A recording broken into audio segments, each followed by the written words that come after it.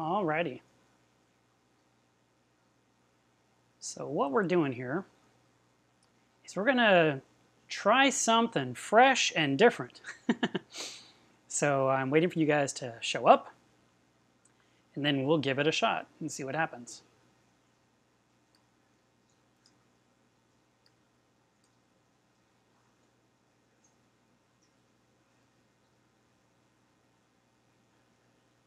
Everyone's like, hello, Jamie, how are you? Hi, Debbie. Leave you guys up for a second.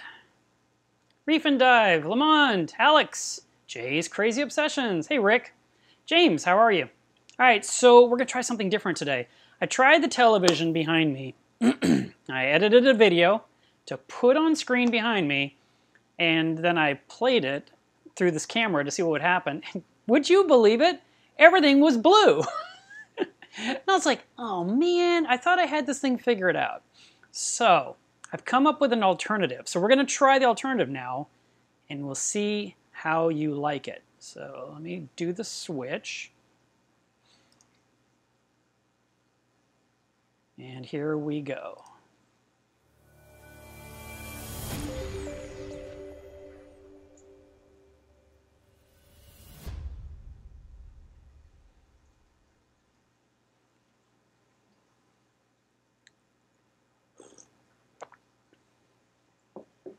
Alrighty, so what you've got here is a view of the top of my tank. I wanted to see how this would play out with you guys. You know, I mean, I had no idea if this was going to work out. And there's actually a truckload of footage here. So this is just things I filmed. So it's going to keep changing eventually. And maybe you'll enjoy this a little bit better than the reef tank always looking blurry and washed out and blown out. So I want to try this one. I don't know what your end looks like. I wish I could check it. But I'm sure that the processor is already dealing with me and streaming and playing a video all at once. So we're going to try this out. I'm going to stay in the corner in my little circle here. I think that'll work. And I'm hoping that sound still works properly. It looks like it's working. And if you guys like it, you know, hit a thumbs up so I know. What you're seeing here is I turned off the feed pump for the reef. So now you can kind of look through the surface as it's slowly coming to a standstill. But I didn't turn off the vortex, so the ripples will continue to exist. But I'd love to know what you guys are thinking. Lamont, thank you for the super chat. I appreciate that. Let's see.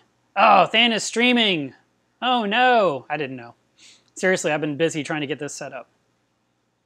So, do you guys like this?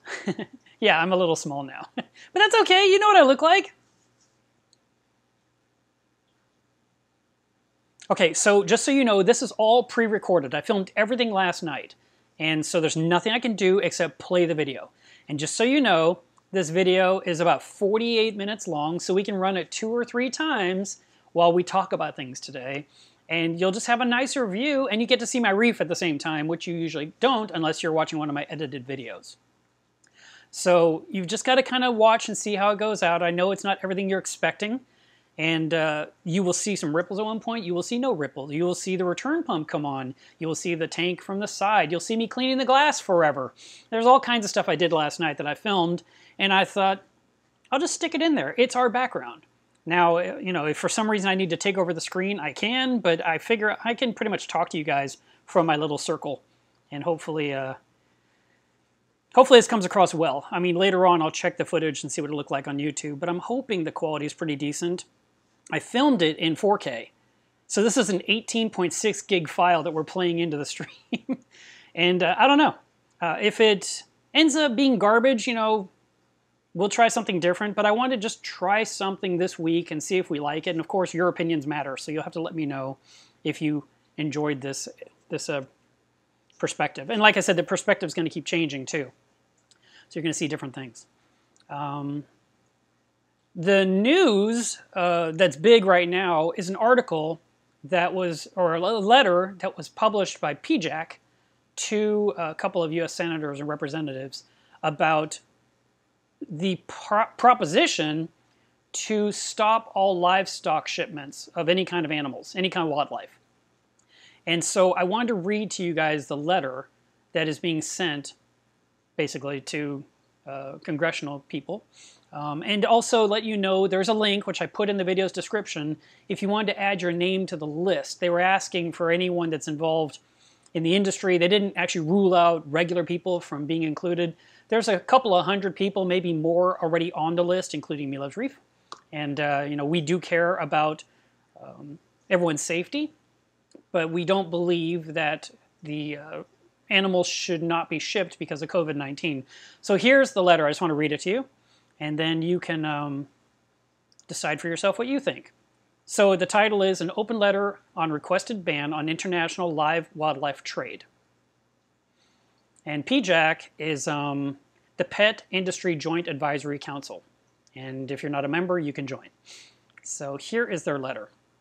An open letter to Senators Cory A. Booker and Lindsey O. Graham and Representatives Mike Quigley and Michael T. McCall regarding your requested ban on the international trade of live wildlife.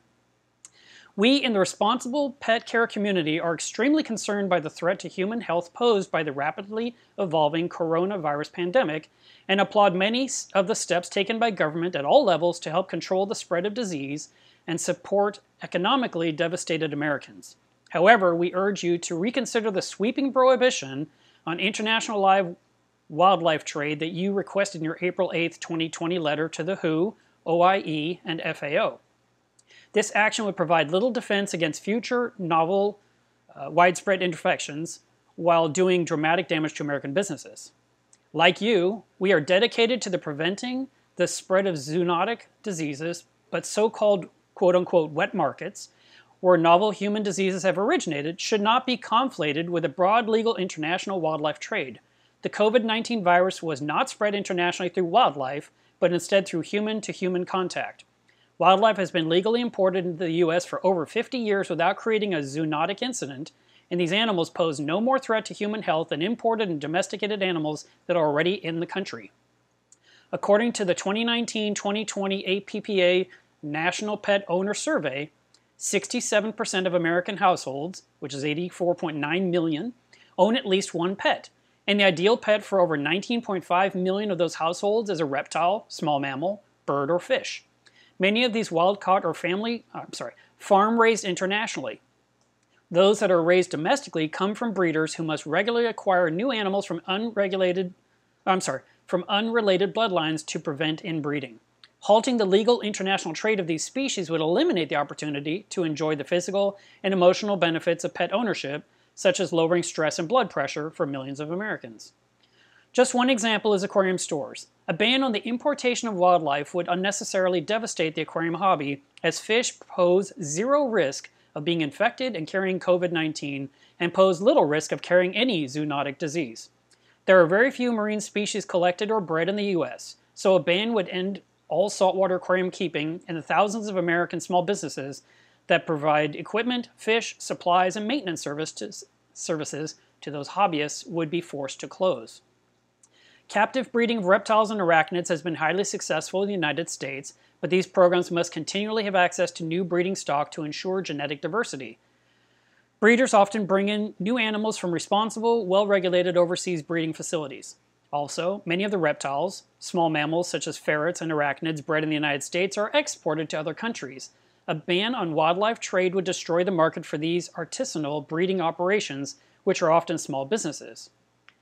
We ask that you to work with the WHO, OIC, and FAO to ensure that these agencies' response to the COVID-19 pandemic focuses on the true threat from wet markets and does not create unintended consequences for responsible pet owners and businesses. Live animals for the pet trade have moved between countries successfully for decades under a heavily regulated and internationally monitored system that protects both human and animal life. A broad ban on these existing legal trade in the live animals will do little to protect Americans from another novel zoonotic disease outbreak. It will only do great harm to already suffering small businesses and deprive millions of families of the joys of pet ownership.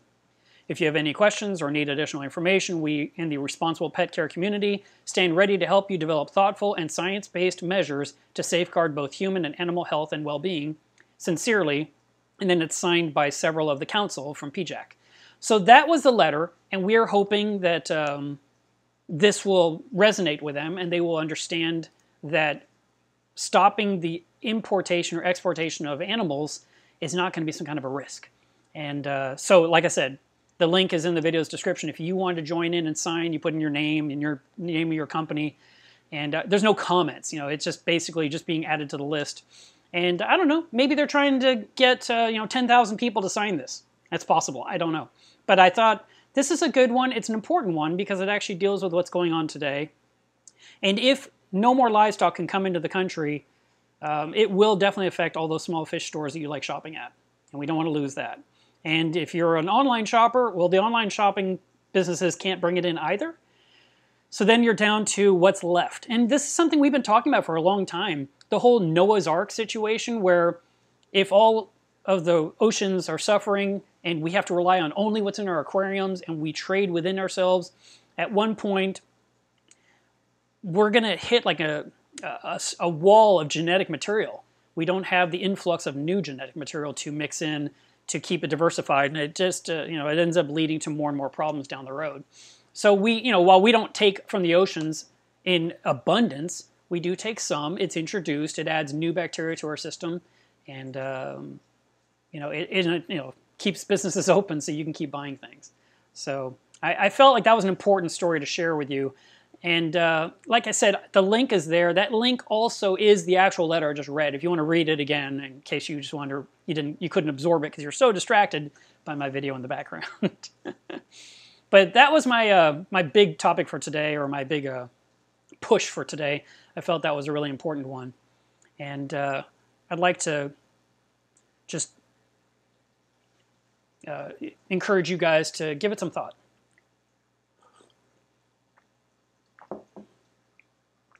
Jerry says that the chat is covering my face and to move my head.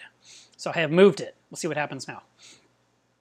Thank you for letting me know. Also, I guess it depends if you're watching on a computer versus watching on your phone.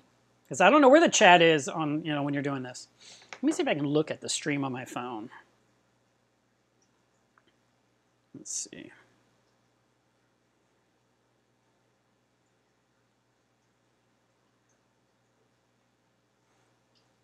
I just need to see where the chat is. See, for me, the chat is under the video. See? You can't see, but it's underneath it. So, we'll do that for now. Hey, look, it's me. Isn't that creepy? I knew that was going to happen. I thought it'd be kind of funny. I'm talking to you here, and then you see me go by cleaning the glass. So that's part of this video. All right, let me answer some of your questions, and then we'll jump to another topic. But I wanted to kind of get your reaction. I want to see what you guys thought.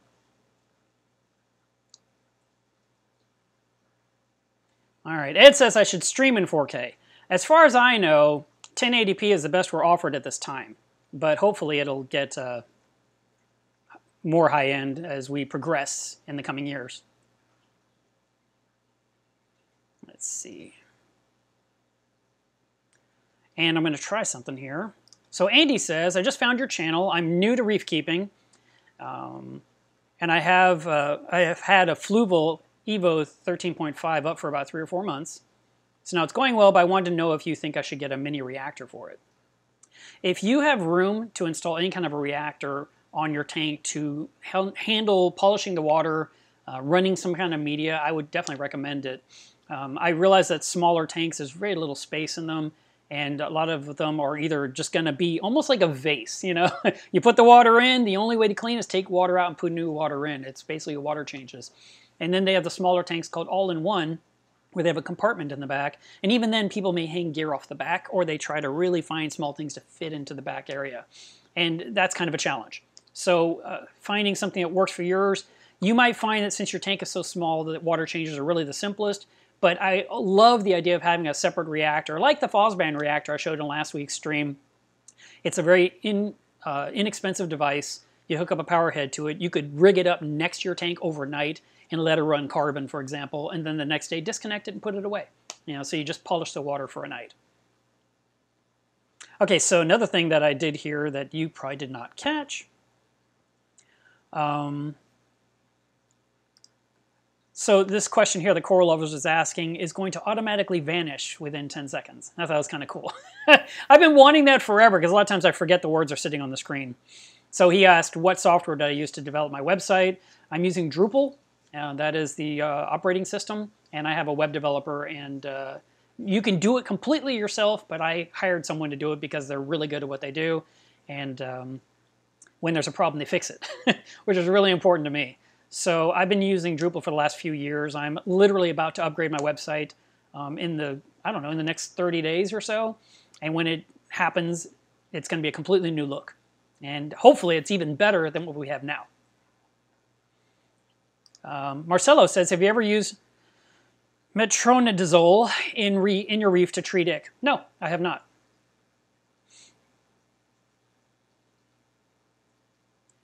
Glenn says, I have a large orange Recordia and a smaller yellow Recordia. Can I place them together with space, or will they be stinging each other? No, you can put them all together. They can all grow toward each other and fill in, and it's really convenient and pretty, and you can mix up all your colors. So you can have orange and green and blue and yellow, and just kind of really get this really nice mixture. I really like Recordia, and I don't do well keeping them alive, and I don't know why. Let's see.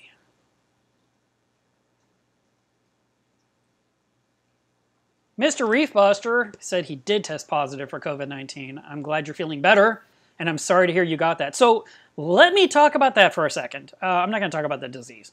What I want to talk about is a story that I came across that has, we need to know more to see if it's going to be a valid concern, or if it's just a fear by a group of doctors. And until it becomes official knowledge, where multiple doctors have proven it true, we don't know if this is fact or fiction. So this one group of doctors was dealing with people that have recovered from COVID-19. And the people they were dealing with specifically were divers. And a scuba diver has to wear an air tank on their back, and they have to pressurize, as they go down underwater. And, every so many feet, they have to keep re-equalizing their internal pressure. It's very important. Otherwise, your ears hurt, and you can get a bad sinus headache and all this stuff. And so scuba divers know exactly how to deal with that. But the one thing that none of us think about is that your lungs are doing a very important job the entire time you're diving. And apparently, this group of doctors believes that after going through COVID-19 and recovering, your lungs can be so badly damaged within your body that you can never dive again, that it literally won't be possible. And that is a terrifying thought. And I was thinking how that would so badly affect the dive community.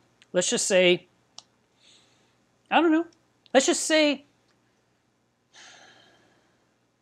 20% of the divers on the planet suddenly can't dive because their lungs were destroyed by COVID-19. We don't know anything. The general number you always hear is that like 1% of the planet is a scuba diver, which is a very small number. But if that group loses my total wild guess of 20%, that can affect the economy greatly for the divers. Plus, you miss out on the opportunity to go down and see the things you love so much, which is our reefs. And so I was reading this story, and I was like, oh my God, is this really true? And see, that's the thing we don't know yet, because we haven't had enough time with it yet. So a lot of people are like, well, I don't want to get it, or I got it, but it was no big deal, which, almost no one has said it's no big deal. The only people saying it's no big deal are the people that didn't get it. And they're just like, oh, it's just the flu. And I'm like, no, it's way worse than the flu. And I have a few close friends that actually had it and went through it and said it was a nightmare. But there's others that can just carry it and never have it, and then I guess share it with others, which is terrifying too. And if I were just hanging out with someone that's carrying it, and then suddenly I get this thing really badly, and it ruins my lungs and I can never dive again, that would be a real shame, because I waited so long in my life, so late in my life, to start diving. I got certified in 2012, so that's 8 years ago, and I've had a nice few dives, but to think, that's it, if you get COVID-19, you won't be diving ever again, is just an awful thought. And like I said, we don't know if it's fact. We're going to need more doctors with more divers to verify the authenticity and the research, and to find out that's absolutely true. Because apparently what's happening inside your lungs when it gets damaged, I read one other article, not related well, it was kind of related to diving. It was in a diving group, and it was saying like it takes like 20 years for your lungs to recover. I'm like, oh. So anyway, that's kind of a unnerving topic, and we'll see, because I don't know fact from fiction, and you know, there's a potential risk there that's worth, you know, keeping in mind. So also, if you did have it and you are a diver and you go diving, be super aware. Matter of fact, in the one article I read, it said you should meet with your doctor, and they actually recommend to go to a diving doctor, which I don't even know where to find one. I've never done that before. I have a regular doctor. But they said see a diving doctor who will give you a thorough examination before you go under. And, you know, it's not a bad piece of advice to see if you're going to be okay. And I think it's because when COVID-19 hits you, it lowers the oxygen level in your body. And you know, a lot of times they put that thing on your finger and it shows like 98%, 99%. It's like your oxygen level in your blood or something. I'm not really sure how it knows that, but it knows it. But apparently it's like 92 or 93 when you're dealing with this disease. And, you know, it does stuff to you. It starts wrecking things because you're not your normal self. So anyway, I just wanted to share the potential that this might be true. And I know I'm not trying to cause fear. I'm just saying, you know, let's be aware. And hopefully it ends up not being true. That would be my guess.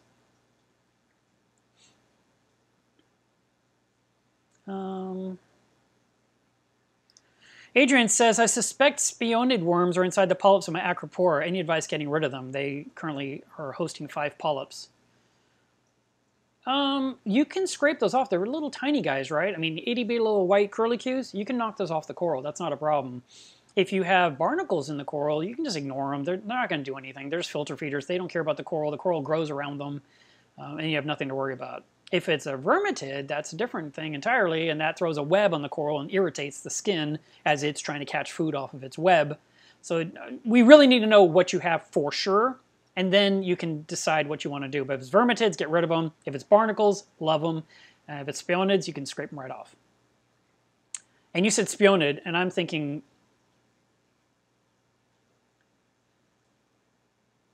something slightly close to that name, like spironid. It's a slightly different word, so I might have it mixed up. I apologize. See, ask me things on live camera, you don't know what you're going to get for an answer. Magroth says, I just got my first clownfish and they're just swimming in the corner near the substrate. Haven't really eaten anything in 2 days. Should I worry? Tried food with garlic. You can try flake food, you can try pellet food. I would try flake food, especially with a brand new fish. And it is normal for them to do something weird, like go in the corner down by the sand, or even up in the corner at the top, you know, in the back. They might go up there. They might seem to snuggle up near a power head. They do all kinds of stuff like that initially until they get comfortable. And then they start going everywhere in the tank and they find a spot they really like and they'll stay there for the most part. You said you have one. So I would suggest you get a second one because it's nice to have pairs. And I would not recommend getting lots of them. Just try to get 2. And since you've already had one, you just got it, you can probably do anything you want. But normally if you wait a while and you have to add a second clownfish to the tank that's been established for a while, then you would have to find one smaller than the one you have now. So keep that in mind. And don't worry about garlic. You don't need to do that. Let's see.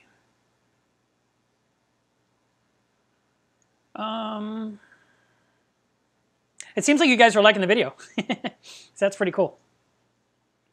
James says, no offense, but your tank is better than your face. He's not wrong. Jason says, watching Mark talk about watching Mark. Inception. So great. Let's see.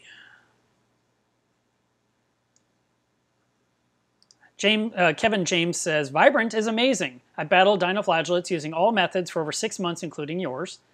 And from now on, I just tell people to use Vibrant. No blackouts or any other goofy stuff. Well, that's great. Let's see. Monette made it here for the first time. Welcome to the stream. Okay, so the next question I'm going to have to ask you guys. I don't have the time to like edit a 48-minute video every single week. But I'm thinking we can do our streams on any topics, and I kind of want to just kind of reuse this one over and over. Hopefully you don't mind too much. I mean, you can let me know. I mean, I'll change it up some, but I'd like to use this one for 2 or 3 weeks. So I'd love to get your feedback if you think that's acceptable, or if you just want like right now my reef is daylight. It's actually beautiful, and there's no blue in it. Take a picture really quick. And it's my preferred look of the tank. So I'll show you guys what that looks like right now. I'm gonna hit pause so you don't miss any of this. And then we will go to, that's me. How do I get to my, there we go. Oh, it's sideways. Why is it sideways?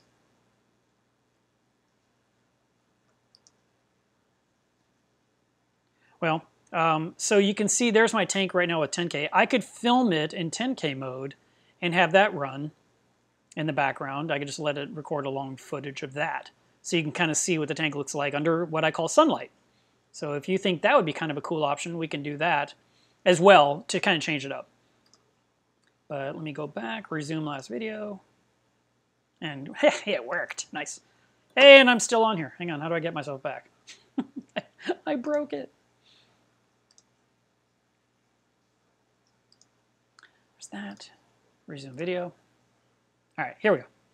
So yeah, that's, anyway, I was just thinking, I'd like to regurgitate this a little bit. You can see I'm still using the cleaning magnet too. I was chiseling off all the stuff that grew on the glass. Furlock says, now I see why you complained about the look of the tank during live streams. It's gorgeous in this video. Yeah, this tank is, it's really pretty, and people only get to see it like this when they come in person, and they're like, wow. Or if I actually edit a video and upload it to YouTube, not the live stream. The live stream camera just cannot do it justice. Tyler says, what's your turnaround time for acrylic work? I'm interested in a Peacemaker for a rimmed 215-gallon tank. A couple of weeks or so. I've been making huge strides, knocking things out. I still have probably 15 orders in line.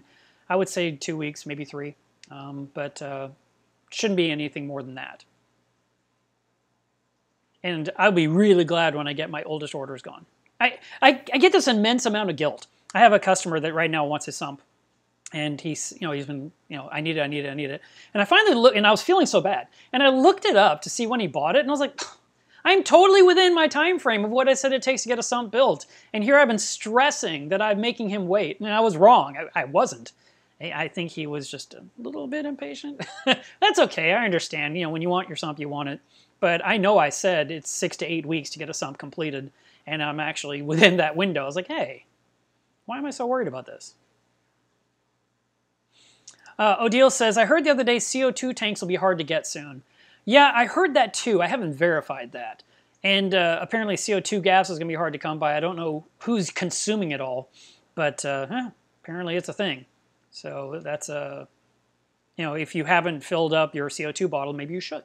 And if it's not empty, maybe you can get it topped off, or maybe they have to drain it and fill it again just to be full. I just literally shared with you guys not too long ago, and there's a blog on my website, a huge 20-pound CO2 tank I got, which in theory will probably last me a year and a half. So I don't really have to worry about CO2 for a while. And I told you guys in that stream how to check to make sure it's not leaking so you don't waste the gas. So I'm hoping you do that as well if you are running a CO2 tank. Jamie says, I just got NOPOX. It says not to run phosphate removal or nitrate removers. That's right, because it is the nitrate and phosphate remover. But it doesn't say anything about running carbon. Is it safe? Yes, you can definitely run carbon in a reactor or in a filter sock, and you can just put it down, preferably in the sump where it's out of sight, and let it polish the water and absorb things.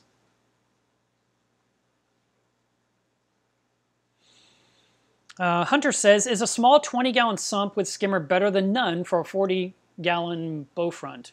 A lack of space issues. Yeah, there's very little room under those tanks. And that's better than nothing, yes. You can put your heater down there, you can put your skimmer down there, you can have a return pump down there.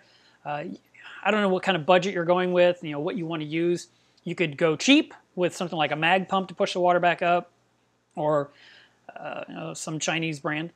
Or you could use the Vectra S1, or S2, which is a little tiny pump. It's adorable, and it's very controllable. And it can be plugged into a battery backup to keep it going if the power goes out. But yeah, I love a sump under a tank. Anytime you can put a sump under a tank, it's a good decision. And I know it's small, and you can have your top off down there to replace water as it evaporates. If you don't have room for the top-off container, because, like you said, limited space under the tank, you can always have it next to the stand in view and hide it under a basket or something, or get a small cabinet from IKEA to hide it in, and you can run the tubing through the wood to the sump, and that way you'd have top off and you have a little cabinet to hold the jug of water, and that way you're not having to pour in water yourself manually. Dave says, I'm going to have to upgrade tanks. How long can I have my Trident offline? How long does the reagent last? Okay, so reagents are good for up to a year, brand new, unopened. Once you open them, they're kind of, they're already counting down, and putting a lid on them doesn't mean they're going to be good when you finally get around to setting up. So you might just have to toss them. That's what most of us are doing.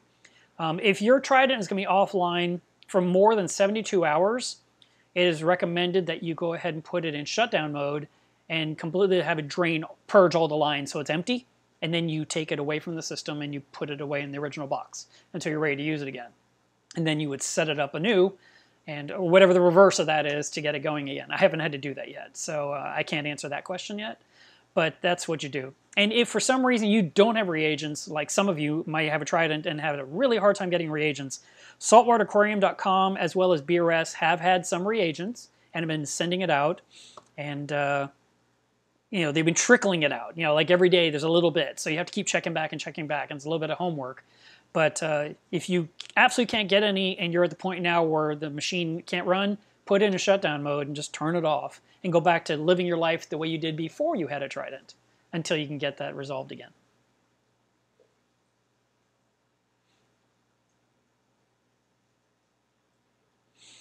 Ronald says, I bought the reactor from last week's live stream. Thanks for everything. You don't know it, but you set up my Red Sea 425. You mean those little tips I give you helped you with your tank? That's awesome. Oh, I really like this spot of my tank, and it's in the back. And you have to look at it from behind, and you have to look at it under blue lighting. And that chalice right there next to that Montipora with the Shadowcaster above it, and Drew's Acro in the background, and the Milka on the right, so pretty. And that orange thing right there, dead center now, is the Sunset Montipora. And then there's some green Pasillipora, I think is what I got from Dwayne. And there's some blue Tort to the far right now. So that's a really pretty section of my reef that barely gets seen, unless I take a picture. Reefing Dan says, hello from the UK. What algae can grow without light? I've seen some red stringy algae in my sump which has no light. What you may be seeing is cyanobacteria. We grow algae with light. Algae needs light. That's how it grows. So I don't have any idea what algae you could grow that doesn't need light. I don't know why you would want to do that in the first place.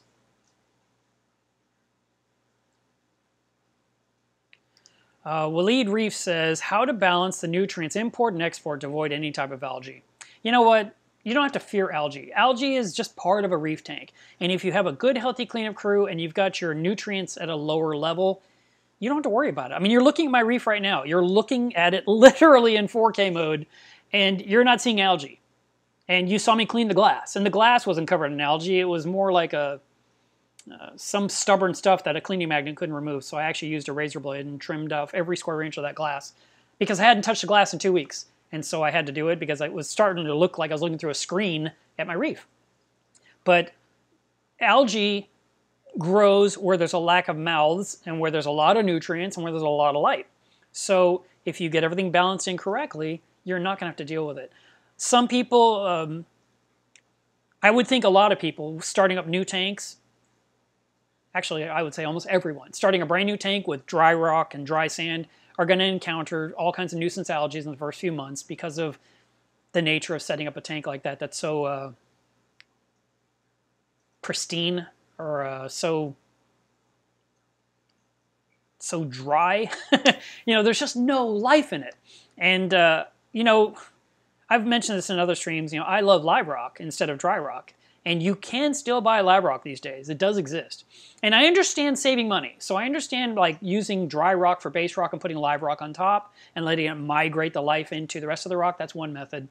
But even brand new dry rock really needs to be put in a barrel of salt water and left simmering for weeks on end to export the phosphate that just comes out of that new rock.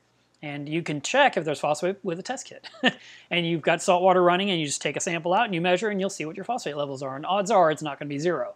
So that would be part of why you're starting to get some algae in the tank. It's because phosphates are coming right out of the rock. And by cooking the rock in a barrel of salt water, that whole simmering thing I was talking about, you can do some water changes and kind of reduce the phosphate in the first place. And that way when you move the rock into the tank, you're kind of ahead of the game a little bit. But even then, as the tank is getting established, you still have the issue of the ugly phase that happens to everyone. And there's a few months where the tank just isn't pretty. And it goes through this algae and that algae and the diatom bloom. And then you've got some hair algae. And you add a cleanup crew. You're running the lights too long. You're running the lights too bright. You didn't even have corals in there. And you had the lights on 10 hours a day for no reason whatsoever. And so it grew algae. And that's when you need a cleanup crew that can work on the tank. All right. Let's go to the next question.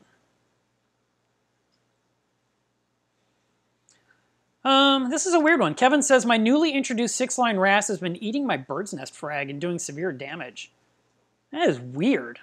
I don't know why a 6-line wrasse would be interested in any coral. They usually are more kind of aggressive toward fish. Not really sure what's so special about that bird's nest. And it really depends on how much coral you have. If you've got 10 cute little adorable 1-inch frags, then every last one of them matters. If you've got colonies and you have some fish nipping at this and that, you can decide, does the fish need to go or not? But I'll tell you, 6-line wrasses are kind of aggressive. And that's why I recommend the 4-line or the 8-line wrasse, because they're more docile.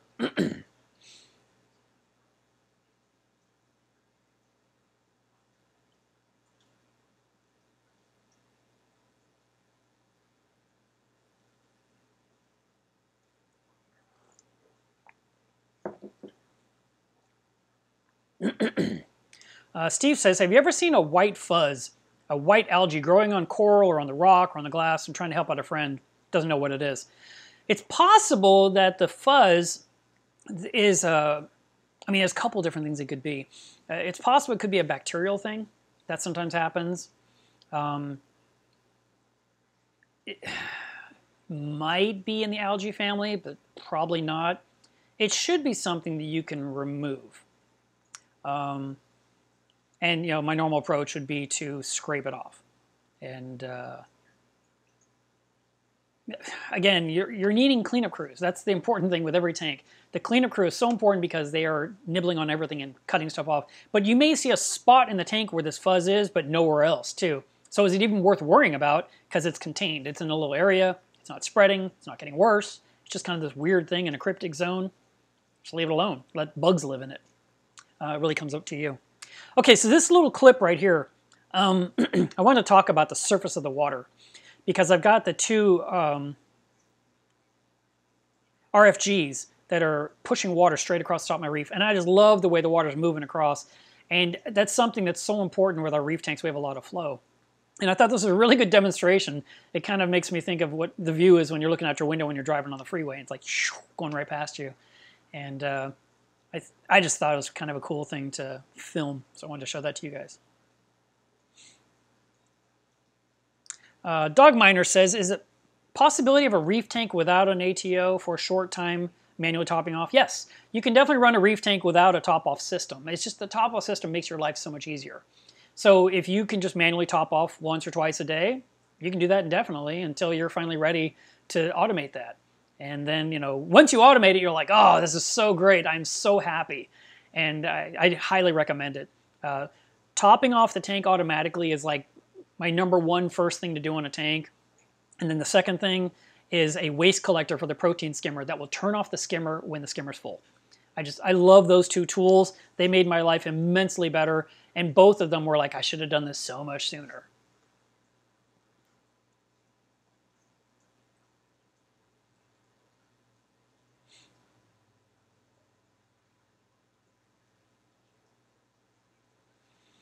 Steve Smith says, I'm moving from a 65-gallon to a 100-gallon tank. You know what? I need to move these over a little bit. There we go. Mostly softies and LPS and a few encrusting SPS coral frags. Is there a limit how many I can move over at a time? You can move them all. That's not a problem. You can just work your way through the entire system and transfer everything over. What you want to do is make sure both tanks have the same everything. Same temperature, same alkalinity, same magnesium, same calcium, same salinity. And if all those match, you can just start moving corals over one after another. And if you want, while you're moving something, if you see something you don't like, you can trim it off with some cutters and put the cleaned up item in the new tank so you don't kind of transfer the problem over into the new tank. But no, you can do it all at once.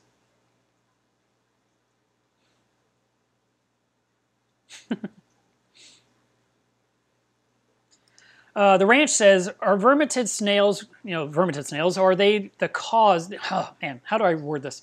Will they cause the scolex to close up and show their skeleton and not be as puffy? The vermitid snails cast this web and the web just sticks. Think of Spider-Man. He shoots his web out and goes onto a building or whatever, right? The building's not alive, but when this worm throws its web onto a nearby coral with soft tissue, the coral feels it, and it retracts, and it's being irritated by that. And every time this worm throws the web, it irritates the coral more and more, and it will retract its skin, or it could just deteriorate. It's one of the reasons why we do not want vermitids in our tank, and we do remove them. So the best thing you can do is break off the tube in the first place. The second thing you do is glue the hole shut, where you can see the hole where the tube came off, and just seal the worm inside the rock work. If you don't want to do that, or if that's not good enough for you, you can take a dental tool, some kind of a pick, and put it in the hole and break it up, grind it and pull the actual shell right off the rock with the worm and get it out of the system. Thanks, Andrea. She's answering something I talked about 20 minutes ago.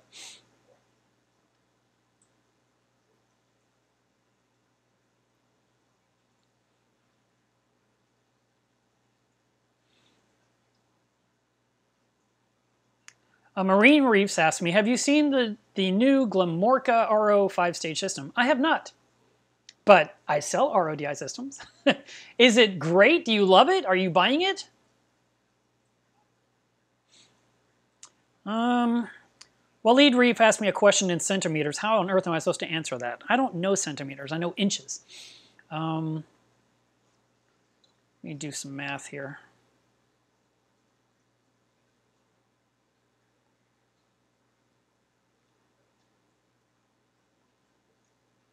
So 48 inches by 60. Okay, this might be like a 5-foot tank. So he was saying, how many MP40s do I need for a tank that's 48 by 24 by 24? I would say 2, 1 at each end. And you can have one lower and one up higher, and that way the flow will be coming in at different levels in the tank. So that would be my recommendation. And if you get the MP40s, I highly recommend that you get the battery backup to keep the pumps running if there's a power outage. Because if the power goes out, at least the flow in the tank is still happening like you see in this video. It's very, very important to keep that going.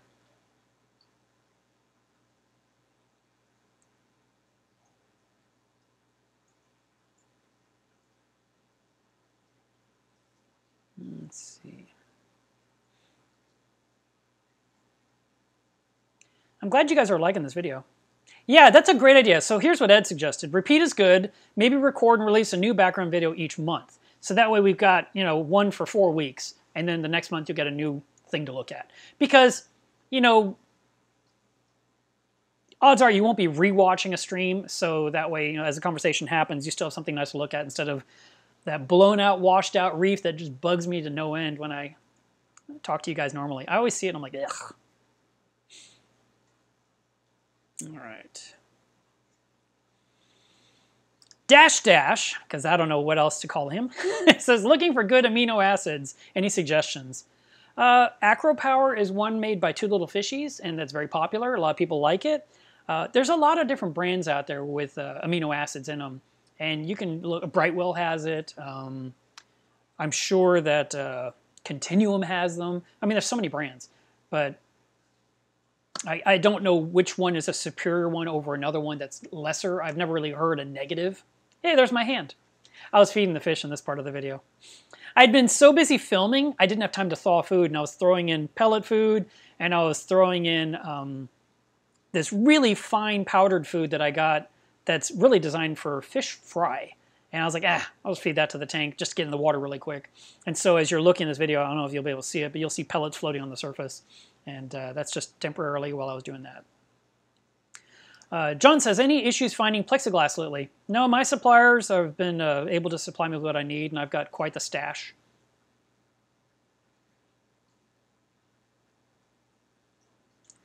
Waleed says, how long does aptasia require to show up during a quarantine of corals?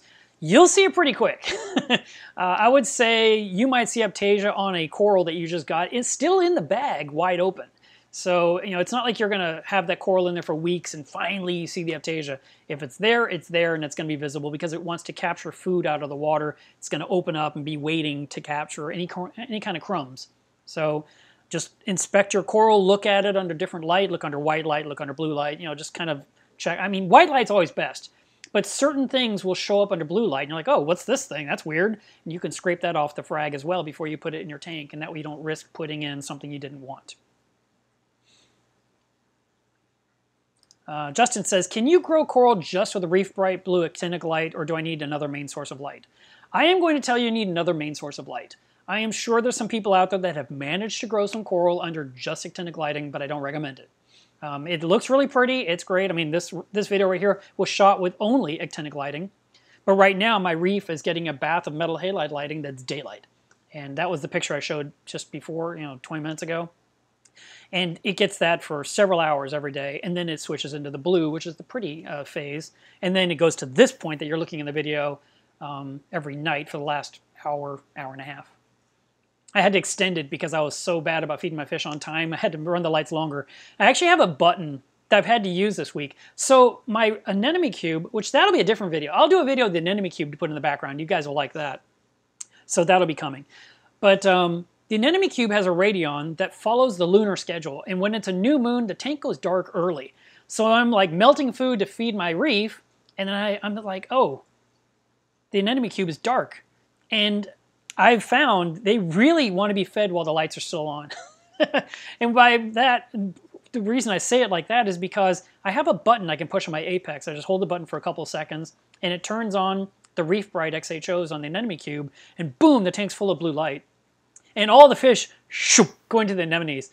And they're like, I'm putting in food, and they're like, we don't care. What is that bright light suddenly? That is weird. It came out of nowhere. So I really put a lot of concern into my fish's feelings, which they probably don't have, in real life. But I just assume they don't want to be bothered.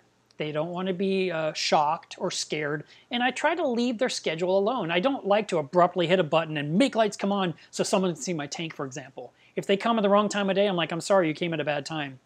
And late at night, if I'm going around the house, I try not to use any lights that will bother the tank as their fish and corals are resting or sleeping. So, like I said, I'm probably over the top on that, and I'm sure they'd probably do just fine if I flipped on lights, but I just don't do it. I don't want to bother them. And so last night I hit the button, and all the clowns went right in, and I put in the food, and they were just like, we don't care. And I was like, it's blowing everywhere. Now's your chance. Eat some food. And I came back, 2 minutes later and put a little bit more in, and a few heads came out, but they were not happy. So I made this awesome button to make my life easier in case I couldn't, get to the tank in time, but I have to literally hit the button before the deadline, before the tank has already gone dark. Once it's gone dark, I might as well just say, forget it, I'll feed you tomorrow, because I missed the window. And so that's what I was saying before. I've actually extended my lighting period a little bit later because I kept missing the time to feed them. I would look at the clock, I'm busy doing stuff, I'm like, oh my god, it's 10:30, I'm supposed to feed the fish right this second, and I rush in the kitchen, I start melting some fish food. If I would just melt it at like 9:30, I'd have it ready at 9:45, I could feed them way before the lights shut off. But the radion is on that new moon lunar schedule. It goes dark earlier than 10:30. And then when it's full moon, that tank will be lit till 1 in the morning. I wanted to hurry up and switch this to show you guys the air coming into the tank when the pump turns back on. So I thought that was kind of a cool video. Marine Reef says, what do you use to clean your glass and the best product not to scratch it? So I have always liked the Algae Float cleaning magnet. It's great for day-to-day cleaning. And if you just stay on top of it, your glass really shouldn't become a big problem. And then once a month, I like to go over it with a certain type of razor blade called a handy blade. And it fits in the easy blade, which is glued onto a mag float. And I always use a brand new blade. I never use the same blade twice. and I used it in my entire reef. I cut, in the earlier part of this video, you saw me just working my way across the glass. And it was a little harder to do it under the blue lighting, because I couldn't really see as much as I normally can if I were to do it during the daytime. But I was thinking, that'd be kind of cool to show me working on the tank in the video. So I just kind of chiseled away at it and worked my way around all 3 sides of the tank. And then this morning, I went ahead and did the anemone cube, and it looks perfect too. But if you're using a regular cleaning magnet regularly, like daily, it shouldn't get out of control, and then you might only have to hit those corners with some real extra TLC once a month, and that would be nice. I did use the flipper cleaning magnet, which has a scraper on it, and unfortunately it did scratch my glass, and I'm very picky about my glass, and so I don't use that on my tank. But I have used it in other areas of my tank, which was very convenient, and so I don't, I actually sell it because I do use it, but I just don't use it on my glass. That's my top-off container. It holds about 43 gallons of water. And there's the algae turf scrubber in the background, which is full of algae. I say full. It's very close. I'm looking forward to it looking like this crazy Santa Claus beard of green hair algae. Right now it's kind of getting thick, but it's not quite there. So I'll be sharing pictures of that or videos soon, probably via Instagram and Facebook.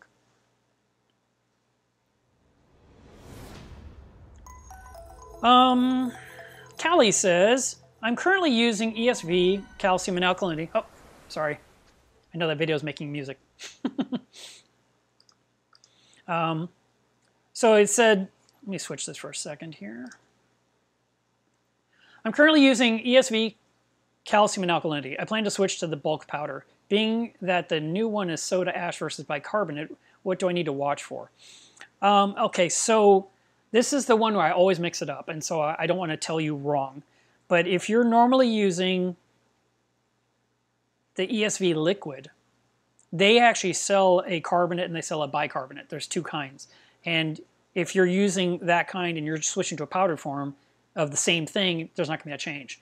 But, and like I said, this is the one I always mix up. I literally, every time I have to talk about this, I go look it up. But since we're live on camera, I'm just going to say I can't remember the stuff and I'm probably going to mess it up. But one will raise your alkalinity and not affect pH. And the other one will affect alkalinity and pH at the same time. So you want to make sure you're using the correct one for your tank. But switching from one type of 2-part to another type of 2-part shouldn't be a big, sudden, drastic, fearful change. The change should be pretty smooth. It's just going to be really important you stay on top of water testing. Maybe test twice a week instead of once a week as you're making the transition to make sure that you're not putting too much into the tank, because let's just say product 1 has X amount of strength and product 2 has a higher amount of strength. You could actually be overdosing accidentally, even though it was the same amount of solution going in, because they're not the same chemical makeup. So you want to make sure that's correct. So anyway, I would stay on top of testing. You could test every other day. You could test every day if you want. I know one friend, he tests every single day with his tank, and I think he's a little bit crazy, but it's still a good thing to do. And I do want to remind you guys, we're only an hour into the stream, but do want to remind you, it is water test Saturday. You are supposed to test your water today. And when you've tested, you can go ahead and run your, you can put all your results together on a piece of paper or in an app like Reef Trace, and you can share it to Instagram or Facebook so we can see your numbers and we can discuss. If you have questions, we would love to, be able to help you. So we have created a group, which I've mentioned many times. And it's funny, a lot of people listen to the stream, and I've talked about this in every single stream, that Club Milos Reef exists on Facebook. And someone will say, yeah, I heard it on the stream. I've been following you for 2 years. Thinking, and you're just now coming to Club Milos Reef? You could have been here 2 years ago. Well, not really. The club's been around for about 1.5 years. We have 7,500 members. I personally approve each person that gets added. We ask 3 questions to get into the group. You need to answer the questions. And other than that, it's a really good group because we're not berating people or putting them down. We remove anyone that wants to be that kind of person, because I want a nice, friendly community where we can help each other and answer questions and laugh and joke, but not put people down. So I want to just let you know that's what the group is about. And if you're looking for anger and contention and hatred, that's every other group. You can go enjoy all of those. But our group is friendly and nice, and it's so far so good. I have a video in there, in that group, that's the instructions or the rules of how to be in that group. And I definitely recommend that you watch the rules video if you haven't seen it yet. and it will help you to understand how I came up with this crazy idea. And I mentioned in the end of that video, if this thing doesn't work out, I will close the group. I'm not going to create another thing on this planet that is full of contention and anger and put downs. And you know, I want people to feel like they can ask a question, like you guys do here on the stream. Some of you will say, hey, this is a dumb question, or I'm sorry to ask this again. It's like, that's okay. We all have questions. I have questions too. And I go ask people, and I hope they won't make fun of me also, you know. And so that's the point. And we have a bunch of moderators, and if there's any kind of problem, you can just let us know, and we'll look into it. And if it's, you know, maybe it's just the way you read it. It wasn't as bad as you thought because, you know, we're impartial. We look at it and we're like, no big deal. Or we can look and say, oh, no, that's got to go. And we just take care of it. So we're there to keep the peace and make sure it's friendly and useful. And I love it because you can show pictures of your tank. You can show us your livestock. People show us their crazy DIY ideas they came up with. They show us their electrical panel, how their wire management, you know, the way their lights move. I mean, they have all these things they do. It's really cool. So I definitely recommend that you join if you haven't, and be a part of the group. All right, let's restart the video. Enough of this, right? And I'll turn this other thing off.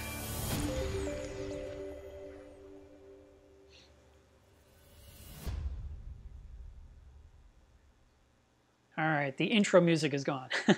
I do want to mention at this point, anything you buy from my shop does help pay my bills. And I have been working nonstop. The virus has not affected my work at all. I work alone, so I haven't been worried about getting infected by anyone. And I box things up and I drop them off at FedEx or at the post office almost every single day. So I'm constantly filling orders as quickly as I can. If it's something on the shelf, I just sell it to you. If it's something I have to build, it might take a little bit longer. It just depends on what's going on. I try to pre-build things whenever I can, but there's a lot of things that are custom. And it needs to be a ½ an inch wider, or it needs to be, you know, the base needs to extend a little bit further, or, you know, I need to be skinnier. You know, these things happen, and I understand it. So if there's something you're interested in getting, I'm happy to sell it to you. If it's something that needs to be custom made, I need you to give me some dimensions. We may have some emails back and forth to figure it out. If you've emailed me and I haven't replied to you, email me again. There's a lot of you and there's one of me. But and finally, the shipping on my website is always for FedEx Ground, and sometimes you order things that are itty-bitty, very light, very inexpensive, and you see the shipping, you're like, ah, how can it be that much? Well, odds are it's not going to be that much, and I will refund you the difference when I ship out your order. So you're not going to get hammered with shipping, you know, unless it's something big and heavy, and then, you know, it's going to be what it is. But I always try to save you guys money whenever I can, and I send out refunds every single day too for, you know, $7, $8, $9. You know, it depends on who's buying something. I have one repeat customer. He keeps buying from my. Hey, there's some nori. He keeps buying things to ship to Alaska, and then shipping is, you know, like $41 with FedEx, and I can ship it for $12 with the post office, and I send him back a whole bunch of money because, you know, we just want to get him the product. I'm not trying to make money off of the shipping. So I would never do that. There's a blasto. I can see one little polyp inside the milka. All right. So enough of that. Let me go back to your questions.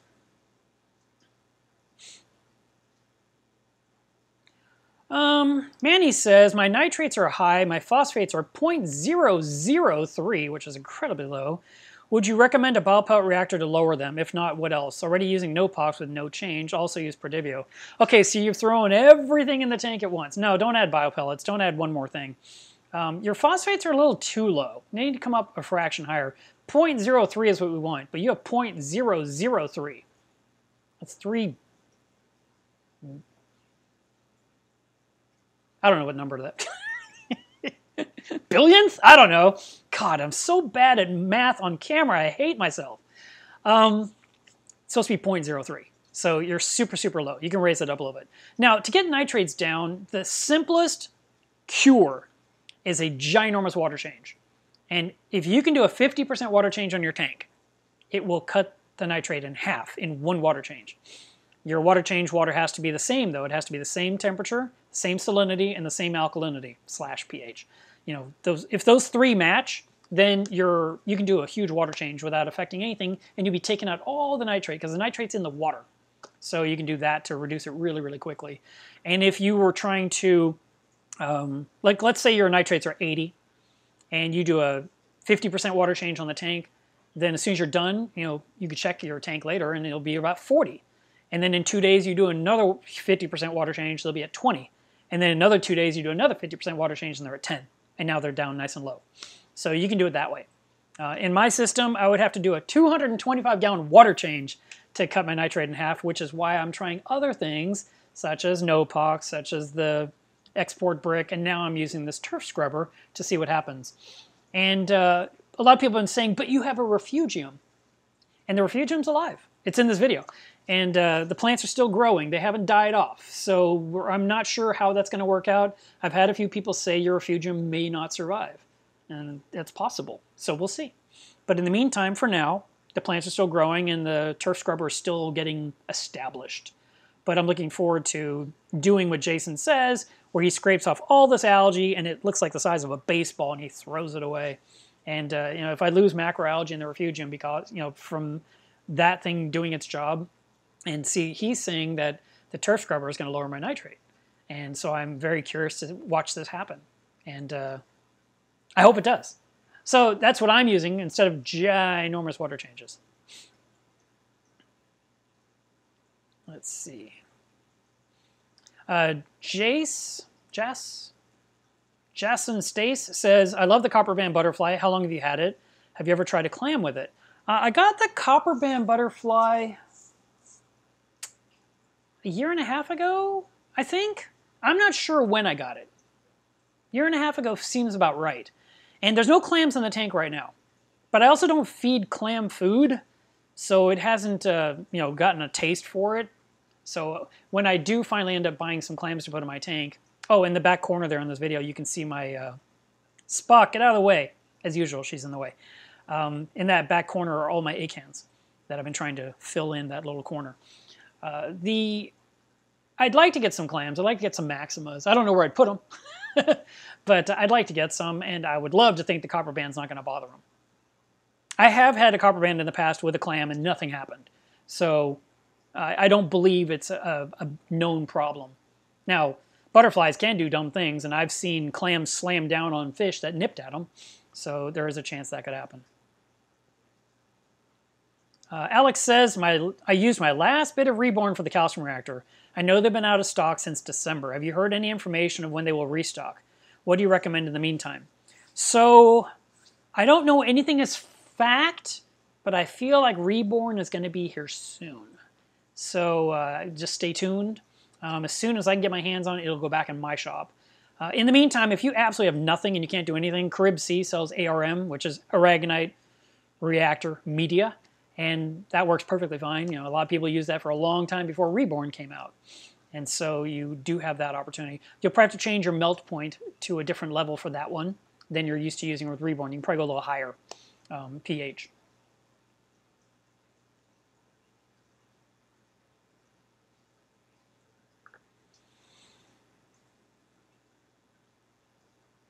Callie, I don't know the answer to your question here. You said I used the Red Sea titration kit for phosphate.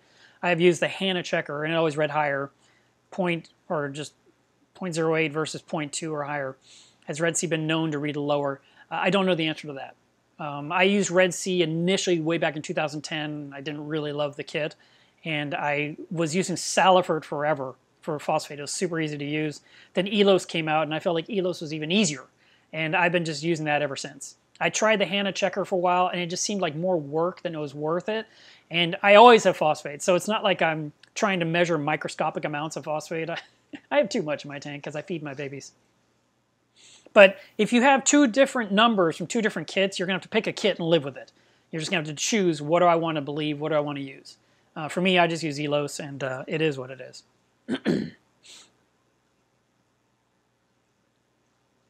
Jamie says, have you ever had an issue with emerald crabs ripping apart soft corals? Mine has started attacking the zinnia. Sometimes he eats it, other times he just rips it off and lets it float around. Sounds like a punk of a crab. Must be in a rotten mood. It can happen. I've even seen emerald crabs go up to newly planted zoanthids, and they would rip the zoanthids out of the fresh glue to eat the glue.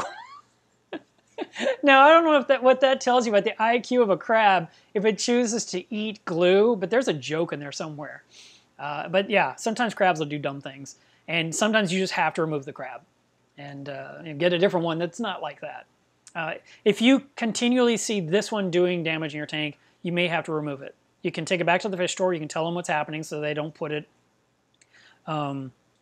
back up for sale necessarily. They might sell that very crab to someone that has a predator tank that has a fish that likes to eat crabs, and it becomes food. So still the circle of life. It's not the most pleasant way of ending its life, but you know, if it's destroying your tank, it's got to go.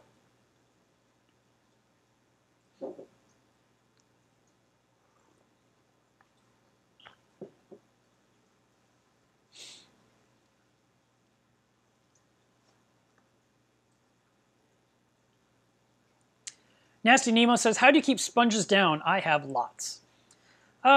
Sponges are actually completely normal filter feeders. You don't have to get rid of them, but if you don't like them, you can peel them right off the rock and get rid of it. But I have sponge all growing throughout my system in little crevices, and I just like looking at it. And I feel like it's kind of an indication of a healthy system.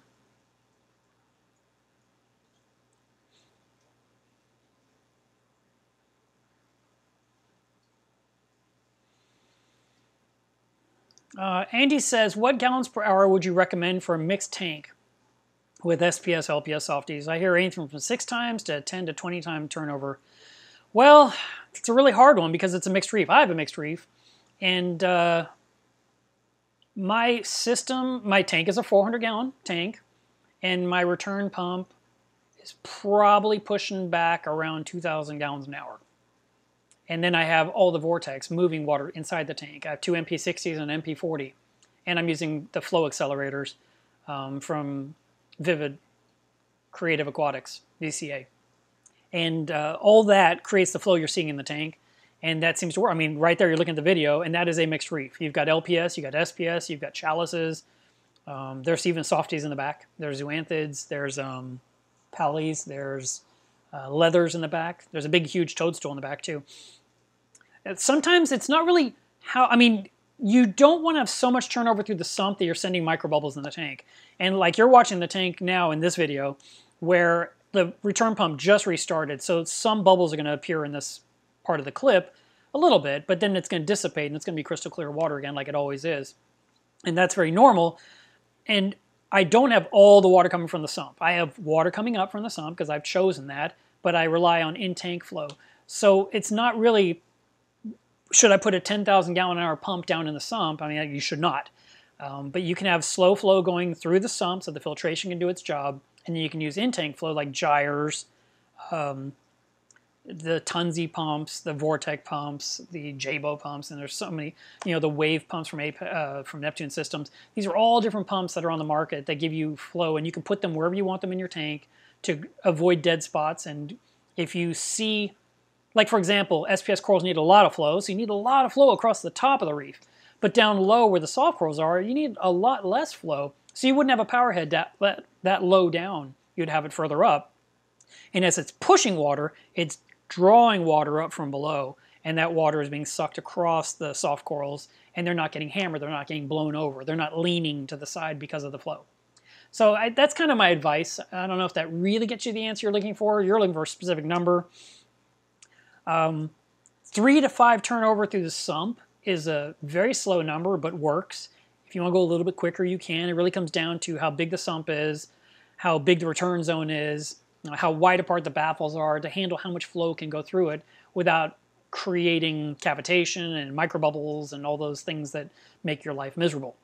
So relative flow through the sump, better flow in the tank itself from the in-tank power heads, or a closed loop.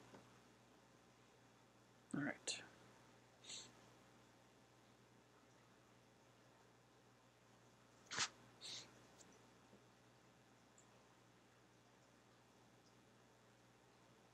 Marine reefs, I have not heard of it. I answered your question earlier. I haven't seen it. I will have to check it out. I haven't used it. I don't know anything.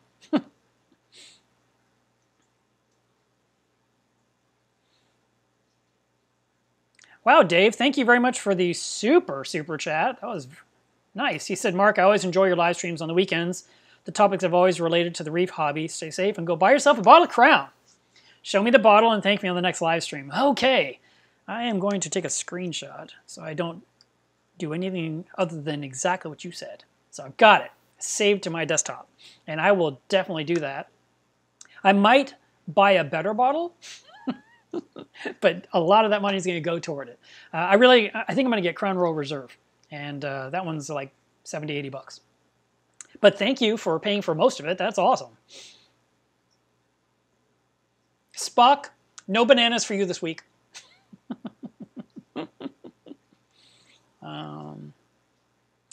That's a weird one. Proteza says, I have an out-of-the-pack question. Why does pulsing zinnia get black polyps? Black? I've never seen pulsing zinnia that would turn black. Sounds like it's decaying or dying off. Are these polyps black but still opening and closing completely normal, but just look like they're burned? I need to see pictures. If you can post that in Club Mila's Reef, I'd love to see it. Scottish Reefer, you're my new best friend. He says, your Facebook group is by far the friendliest on Facebook. Lovely comments after posting a video of my reef. That's what we like to hear. Yeah, seriously. The moderators and I, we talk every single day, and we discuss all kinds of stuff happening in the group, and we're always looking. Oh, I got to tell you guys a funny story. Funny story. So we have a group chat just for the moderators. And the moderators, moderate this channel when I'm doing the live streams, and they moderate Club Mila's Reef to make sure people aren't trying to sell things and make sure no one's being mean and, making sure that, questions are being answered and tagging me if I need to be involved, to answer a question. And so they found an option in the mod chat where you could have a nickname. They started nicknaming themselves dumb stuff, just like they picked, oh, I'm going to be this, I'm going to be that. And I was like, okay, enough with all these nicknames.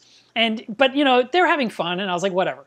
But then one person made the mistake of saying, these nicknames are driving me crazy, because they couldn't figure out who was who now. Because, normally it would say Andrea or Eric or Dwayne. And instead it was these weird names, and they're like, wait, who is that person? Because it was something like, Cornbread. It was just some random thing. Like, okay, who's Cornbread again? And I was like, okay, the nicknames have to be changed. And so I went in and I had to do it. You could only do one at a time, so there was a little bit of a lag.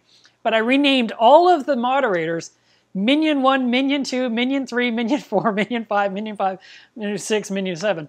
And then I put myself as Gru. And so when you see the moderators talking to each other, it says Minion 1 said this to Minion 7. Minion 5 laughed at Minion 7's comment. Yeah, it was so great. And so right now we've been playing that for a couple of days, but I'm sure it'll go back to regular names soon. But we were saying, God, the group doesn't even know how funny we are. So I thought, oh, I'll share it on the stream because that was silly. Kevin Jones says, what do reefers use for backup power? There's a lot of different things you can do. The first thing you can do is use a power inverter. And that is something that hooks up to some kind of a car battery or even the battery in your car. And then you run a long cord from the power inverter to plug in the most basic of things because it can't handle a massive load. If you've ever bought a power inverter in your life, some people do. Like they'll say, well, I want to be able to charge my laptop while I'm driving cross country. And then they plug it in and nothing happens. Like, wow. And the power inverter was not nearly big enough, couldn't handle the wattage. So you got to make sure you know what you're trying to power. But power inverter is one method. Another one is going to be battery-powered things like a bubbler, an air pump that actually has batteries inside of it, whether it's batteries you put in it or some kind of a USB charging thing like cobalt cells. I actually have been wanting to put those in my shop for some time because I thought some of you could benefit from it. It's a little air pump that plugs in with a USB wire, and it charges the batteries within it. And then if it senses a power outage, it starts pumping air into an air stone that's in your tank. So it's kind of like you have an air stone in your tank at all times. And you'd probably have to put a check valve on that line too to make sure that this thing doesn't back siphon water out of your tank. But, I haven't used it yet, so I don't have an opinion yet. But the idea is that if the power goes out, it automatically starts bubbling oxygen or air bubbles into the tank to keep things okay for a little while. But those are like minimal solutions. On a big tank like mine, you want something bigger. And you could use UPSs, but they're not very efficient for a lot of what we do. Because if you have any kind of a product, any kind of a pump that has one of those power bricks, you're going from AC power, has been stored as DC power inside the UPS. You plug in your AC cord that feeds into the black brick that switches it to DC, and then it goes up to the pump. And that is a terrible waste of power, and the UPS won't last long because it's creating 110 volts to put out 12 volts. And you want to use the 12-volt battery for the 12-volt pump, just straight. So Ecotech and IceCap both have battery backups designed for certain pumps where if the power goes out, it trickles out the 12 volts straight to the pump and keep those things running. So Vortex keep going, gyros keep going. I don't know what else. There's other, the Blade is another pump that probably works with the IceCap battery backup. So you've got that. And then finally, the best option always is going to be a generator. And you can buy a generator at Harbor Freight. You can buy a generator at Home Depot or Lowe's.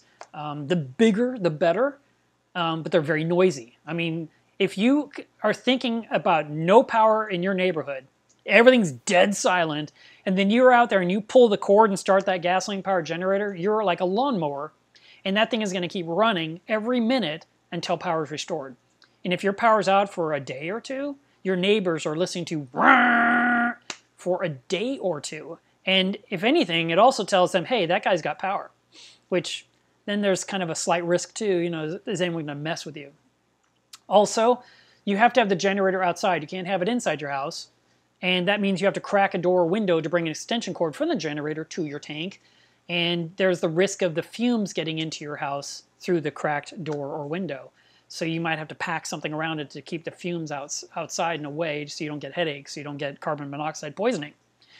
And then, of course, if you're super wealthy, and I am not one of those people, you could have a whole house generator that turns on completely automatically if the power goes out for whatever, a second.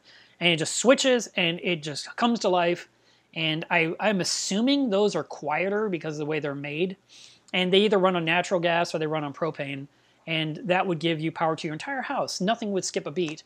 And then, you know, when power is restored, it shuts itself off and the powers come back on again. But, so I told you basically from the cheapest all the way up to the most expensive. These are different ways of doing it. Myself, I have battery backups all over my tank that are made by Ecotech. And they have motorcycle batteries in them. But I'm tired of buying new batteries. They're expensive. And I kind of want to get like giant deep sea batteries like you might use for a boat. And maybe daisy chain them and then run the wires to all the pumps from one certain spot and use a trickle charger. I think I might go that route at some point, build some kind of an enclosure to keep the battery safe. And also, I'm almost 100% certain if you have any kind of like a regular car battery that you're going to use, a deep cycle battery, it needs to be put on top of something like lumber, like 2x6s or something, so it's not sitting directly on the floor. Because I think a battery sitting directly on the concrete slab of your house drains the battery of power. So I think it has to be up a little bit, on top of some lumber. All right.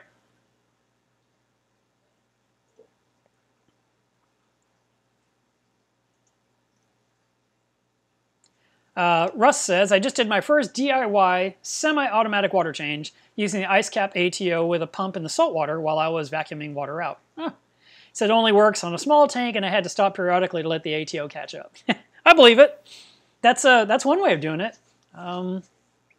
That's becoming more and more popular with automatic water changes. John says, do you feed any Reef Nutrition or other live foods? Did you seed your new sump with any pods? I did seed my refugium with some pods that I got from Algae Barn, I believe, or Pod My Reef, one of those two companies. I got them while I was at Aquashella, and I came home and just poured them in the refugium. And I haven't used Reef Nutrition in a while. And I actually wanted to. I was actually talking with one of their guys back in December saying, I want to get my hands on a big bottle of Arctopods because I want to pour those in the tank, every day and spoil my babies. So he was like, yeah, let's do it. And of course, I didn't follow through on that, but it'll probably happen. But for most part, it's frozen food, it's Rod's food, PE mysis, Hikari mini mysis. I have some pellet food from Reef Nutrition. I have some flake food from Instant Ocean. Benereef, which I use once a week because I always forget to use it. I really want to get to the habit of using it twice a week, and I always forget until someone posts, hey, I just used it. I'm like, oh yeah. And then that night I'll use it. The Grim Reefer says, is there a rule of thumb in working out how many peppermint shrimp you need for a system? I've never heard of one. You're saying for Aptasia control, I'm assuming. And I like some peppermint... I would love a peppermint angelfish. I've had some peppermint shrimp in the past, and I'd put in a few in my tank. The only downside is they're kind of aggressive, and they will steal food right out of the mouths of corals, which is kind of a pain. And I had some peppermints in the anemone cube to work on Aptasia, and they were picking and destroying fungias, and that was really bothering me. And then eventually the problem just kind of took care of itself, and there was just no more peppermints. I don't know what happened, but there's plenty of Aptasia. But I've never heard of like, well, if you have 100 Aptasia, you need 3 peppermints, and if you have 1,000 Aptasia, you need 30. I've never heard anything like that. Well, that's a good question.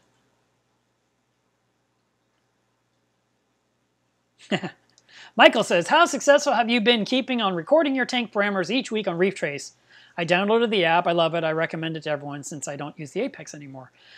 I set this goal at the beginning of the year, and I said I was going to do it every single week, and I have missed a few weeks. And I'm going to put in today's parameters, and I have last week's parameters to put in, so I've got a couple I can enter, but I'm missing some there in the middle. I'm sure I can blame it on COVID-19. But no, I really wanted to do it every week for the entire year. That was my goal, and I failed already. We're barely into April.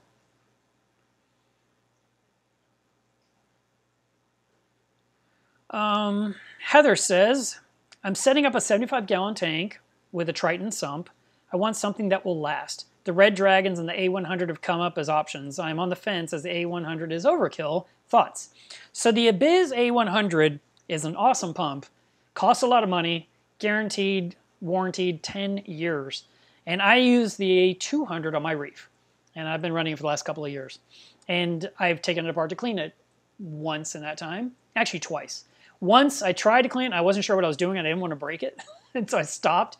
And then when I was at Mac, I said, show me how you take that part off. And of course, it came right off in front of them. So when I came home, I was able to do it the second time I cleaned it. But it's a great pump. And it does have the ability, I haven't done it, but you can buy a cable for like 80 bucks and you can connect the Abiz directly to your Apex to control it even more. So if you decide to go that way. The Red Dragon is probably half the price of the Abiz, and it has a pretty good warranty, but when you need a new one, how quickly can you get another Red Dragon pump is the question. Or are you going to buy 2 and put 1 on the shelf? And so you're probably thinking, well, does Mark have a second Abiz on the shelf? No, I do not. I bought something from My Reef Creation. It's a big beefy pump, and it's in the back room, and it's brand new, and it's set aside for if I ever need it, I can hook it up. And that pump was $500. And I just wanted to have a pump on hand so that if this thing decides to kick the bucket and I have to send it in for repairs and warranty work and it takes 3 weeks, I've got a pump that will move the water in my tank from the minute I discover the problem until I get the pump back. So that's kind of the thing. No matter what and I just had a customer this week said, Mark, do you have the Vectra S2 in stock? And I said, yeah, I do. And he said, I've been meaning to buy one as a backup for weeks or months, and I just burned it up today. And so I need it. And I was like, no problem. And I shipped it the next day. And having the pump on hand as your backup in case yours fails is so important. So whatever you're going to buy, you need to have a second one or some kind of alternative ready to go, so that way you can, make a change and keep your tank going. Red Dragon has a good reputation, but I don't know how long the warranty is. Abiz has a great reputation, and they've updated their drivers too, which is kind of cool.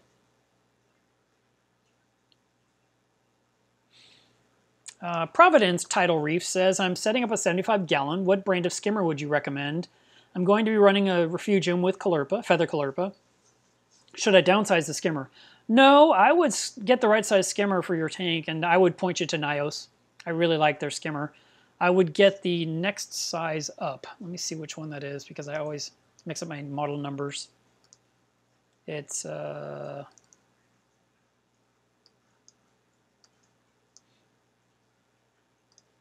would get the Quantum 160. It's rated 70 gallons all the way up to 265 gallons, which I think might be a little high. But that way, if you upgrade your 75 later on, and you end up with like a 240, you've got a skimmer you can still use. Should be kind of nice. The smallest Nios is rated right for yours, but I'm running the smallest one, and it's on a 60 gallon, and I feel like I want the next size up, and I'm probably going to get the next size up. So that's why I'm recommending you to do that. So I wouldn't get the smallest one. I get the Model 160, I think I told you. That'd be my recommendation. Fish Whistler says, how do you get rid of small white snails that come up on the glass at night? You don't, and you go to sleep and you don't think about it. Just let them do their thing. They're snails. And you know what? All day you don't see them. They come up at night, that's okay. Then they go back down. They're grazers. They're totally fine.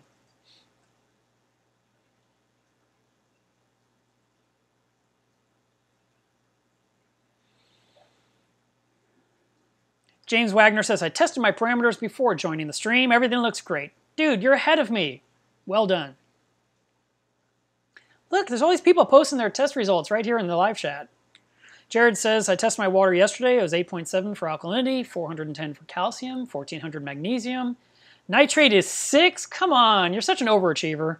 Phosphate is 0.04, and alkalinity, salinity was 1.026. Perfect.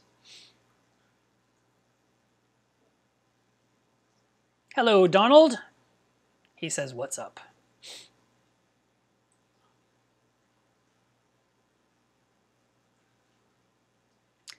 South Junction says, I ordered a grow light from Amazon and it should have been a 75 watt pink light, but they sent me a blue and white light. Can I use it to grow algae in my refugium? Yes, you can. But if you want pink, you should send it back and get the pink one. But using white light or white and blue light is fine. I mean, look at all the reef tanks with regular lights growing algae. And people are like, oh no, I have algae in my tank. So yeah, the pink light just grows algae faster, but it looks hideous. And I can't stand it. But that is my personal preference, or lack thereof. Brian's Reef says, at what point should you consider dosing amino acids? Should you avoid dosing at certain nitrate and phosphate levels? I haven't heard that a lack of those would be a problem. Amino acids is one of those things that some people swear by them and other people say I can't tell the difference. And I have been dosing amino acids in my tank automatically for the last couple of months. Once a week it goes in, and it's not very much, but I think Dwayne's SPS tank, I feel like he doses amino acids daily into his tank, and he grows corals hand over fist. He grows them so fast. So you might want to double check, but here's something. Let me jump into a story. I read a comment in Club Mueller's Reef. I better put that on here again for you guys to remind you where you're supposed to be when you're not on the live stream. So Club Mueller's Reef, this guy posted how he was having problems in his tank and his corals weren't growing and his nitrate and phosphate were not zero. You know, they were where they needed to be, nice and low, but they existed. But the corals just weren't doing anything. And, you know, he was just like, what's the deal? And so he told us he started dosing trace elements, and all of a sudden all of his corals started growing and everything started to come into play, and his alkaline and his calcium and magnesium were being absorbed and used more than before. And I thought that was kind of fascinating because I never think about trace elements. I just don't think about them. And, you know, I know you asked about amino acids, but trace elements is another one. And, you know, the old school rule of thumb was never put anything in your tank you can't test. And we can't test trace elements. We might get some information back on an ICP test, but we can't just pull out a test kit and find out if trace elements are good, medium, or bad, you know. We don't have like a number 1 to 10 on trace elements. So it's sort of like a guess. You know, you take the lid off the bottle, you shake it up, you know, you take the lid off the bottle and you put in the amount that they recommend, and then you just kind of like, now what? And this guy had made the comment that since dosing trace elements, his corals started growing and his consumption levels of the alkaline calcium and magnesium were all shifting. They were finally doing it instead of staying stationary. And he said, I've solved the problem. And I was like, man, I never would have thought of trace elements. So that's kind of one of those things that I probably need to do more homework on, and possibly you guys might want to look into, do some Google searches during your downtime, and see what you can find out from some of the experts that know stuff about trace elements that I do not know anything about. I've never really gave it a lot of thought.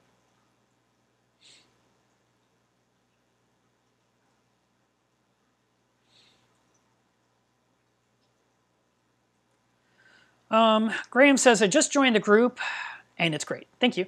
I fed my nanotank last night. I fed more food than usual as I decided, or as I added for the new scolemia and the acanthophilia. Yeah, feeding those corals is important. They definitely need to get their belly's full, and you can do that once or twice a week. You can also do broadcast feeding like Benarif.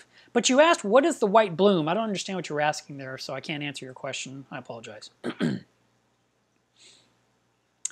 Donald says, I'm new to saltwater. Quick question, is a sump beneficial on a nano tank? You know, if you had this beautiful, tiny little 12-gallon nano tank, and you had a 150-gallon sump underneath it, I would not judge you one bit.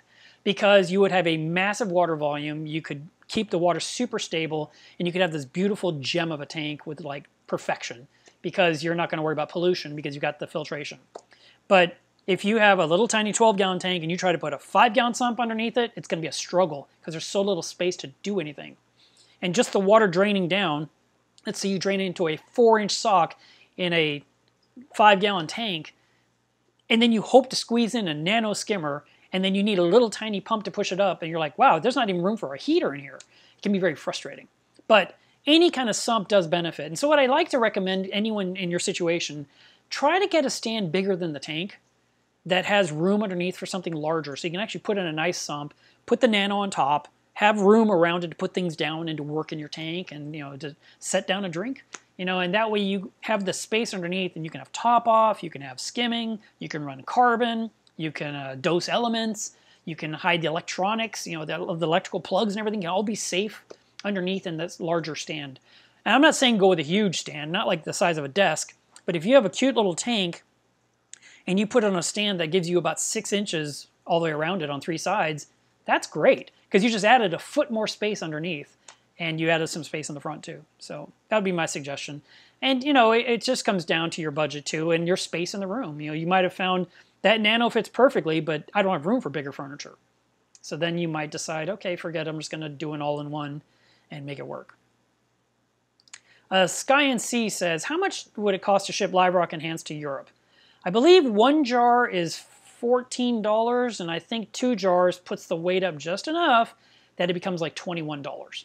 But if you'll email me what you're wanting, you know, how many and you know what you want, and your postal code, I can do a search and find out what the price is and tell you in advance. And then you can decide if you want to do it or not. Chaz says, I'm dosing Nopox. I'm 0.14 on phosphate and I'm 1 on nitrate. How do I bring up nitrate and lower phosphate? Well, the Nopox will lower the phosphate. That's its job.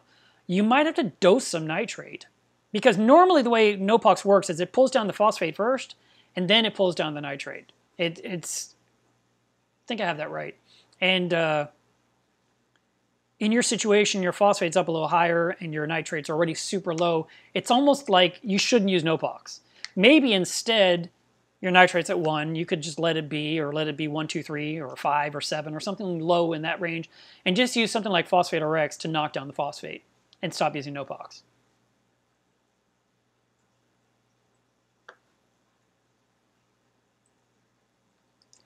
Anfield says, thanks for your help with the other day with my Red Sea test kit.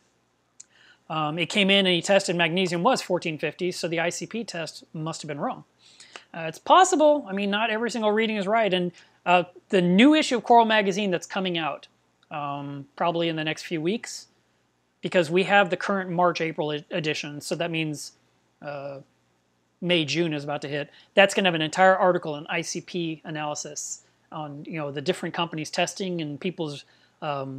They did a huge poll from everyone that uses ICP tests to give feedback, and I can't wait to read it. I really am curious to see, because I've heard good and bad, and you know, we are relying on ICP to help us be more accurate and to really dial in our tanks.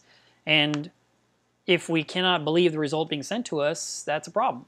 So I can't wait to see what they wrote. But yeah, it's possible you got a bad reading. I sent in one. I did a different company for an ICP test, and it came back with some weird number. I said, how did you get this number? And he said, well, we tested it with such and such. And I was like, are you kidding me? I have one of those. I can do that myself. So anyway, he said, can we send in another sample? I'm like, yes, but I was kind of a little bit perturbed. So anyway, I'm looking forward to seeing what the article has to say. Tim, thank you very much for the super chat. I appreciate it. It's going toward the Crown Royal Reserve, sir. Tim says, my 29 gallons pH stays around 7.8, but my water for the water changes is 8.4. Should I fix the pH if I'm changing 5 to 10 gallons? So how are you measuring your pH in the first place? Are you using a pH probe? Are you using a pH test kit? And when are you testing? Because if you're testing your tank early in the morning before the lights come on, it could be 7.8. If you test it around, I don't know, 7 p.m. while your lights have been cooking the tank for half the day, the number should be more like 8.1, 8.2. Not really sure why your pH is so low in the tank. And that's impressive that your new saltwater has such a high pH.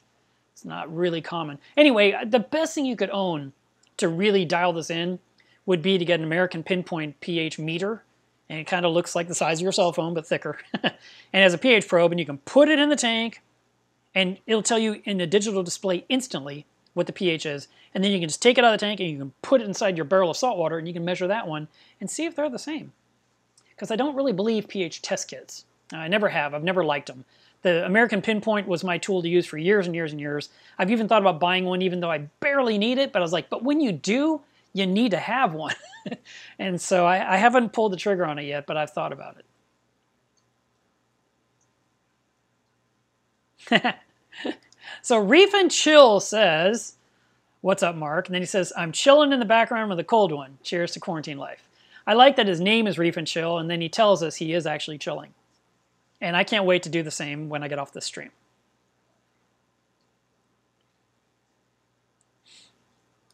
Nathan says, I ordered the extra DI container. Thanks for the shipping refund. Yep, that's what I do. And he says also it was fast and wrapped great. Yeah, I wanted to get you in one piece. I am so over the top when it comes to packing things. I wanted to get there. You know those little rings that I sell that goes around the Nero 5 to keep your snails and fish out? I shipped that in a little tiny box that's 4 inches by 4 inches by 4 inches. It's a hard little box. And somebody received it crushed, and they broke the 3D printed part inside. And I was just like, man, I can't believe it. And that wasn't just like thrown in the box with nothing. I had the packing peanuts in there so it won't shift. And they still found a way to break it. I was like, man. So I sent them another one. But yeah, no, I really do spend a lot of time packing things so that it's really solid. Coral Lovers says, how long do you run your algae scrubber hours per day? I'm running the lights 12 hours a day. So from midnight 30 to 12:30 noon, I run the lights, and then it's off from 12:30 all the way until midnight 30 again.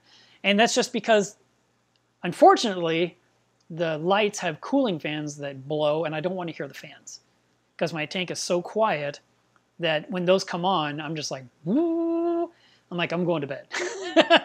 And then, in the morning I get up, I make coffee, the television's on, I don't really hear it. Or the dehumidifier is running, which makes enough noise anyway.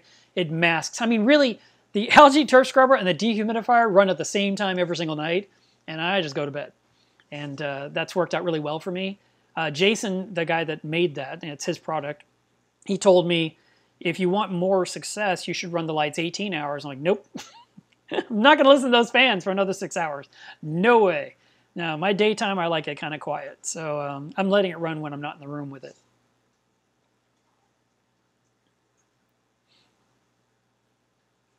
Reef and Dive says, how's the neck going? It's doing terribly. The last 3 or 4 days has been so bad. I sat down at the computer this morning to edit this video you're watching, just to get it into one clip. So here was what I was hoping to do. And I mentioned this earlier, but maybe you weren't here yet. I wanted to broadcast this video from my MacBook Pro on this television screen behind me. And then I set up the live stream, I put the camera on top, and I turned on the television, and I had the video playing, and all I saw was blue. I was like, you gotta be kidding me. It doesn't look like, nice, clean footage. Why does it look so blue? So that's why we're actually playing it inside the stream software, which seems to be working, but I haven't watched the playback yet on YouTube. I haven't seen what the quality looks like, but on my side, it looks decent. But anyway, when I was editing the video, my neck was bothering me.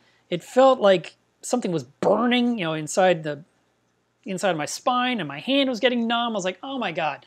And what I did a few months ago, it was back in January, it was around my birthday, and I decided I'm gonna start walking every day 30 minutes.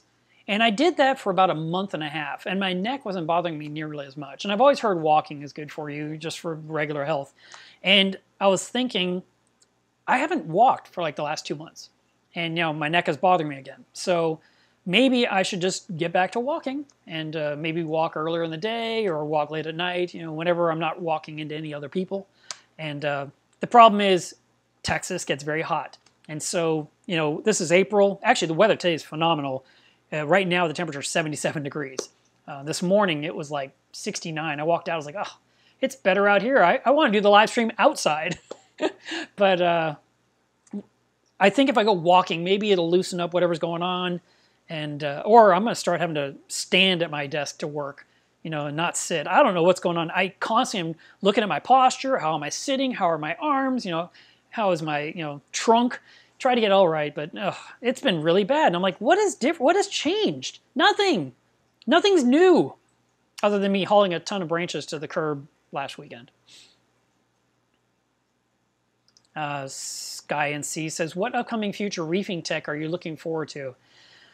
Oh, a couple of things that I see. Usually what happens is I go to MACNA and I see the latest product and I get excited about that. And last MACNA, I saw a new magnetic stirrer that would charge with the USB wire, like everything. And I was like, oh, I can't wait for that to come out. And that way I could sell it on my shop and you guys could get it, because it's so much nicer to do your tests when you have that thing stirring the solution. You don't have to shake the vial. And that's the only way I test my water every single time. I'm still using the same one I did a video about, 3 years ago, maybe 4, where I have a magnetic stirrer that someone 3D printed and sent to me as a gift. And I use it every time I test my water. And I love it. And they came out with one that was nice. And I said, hey, you should have a white light behind the vial so we can see the color really clearly. And the guy says, okay, we're on it. And that was last year. And I had never heard if they ever finished the project, if it's available. I need to look and find out, because CoralView loves to have new products and I'm not even aware of it until someone tells me. I'm like, what? Why didn't they tell me they have that? I would have sold that. And that's one, it's a minor thing, but those little tools that make your life so much easier are worth their weight in gold. I mean, they're just amazing. So I like that.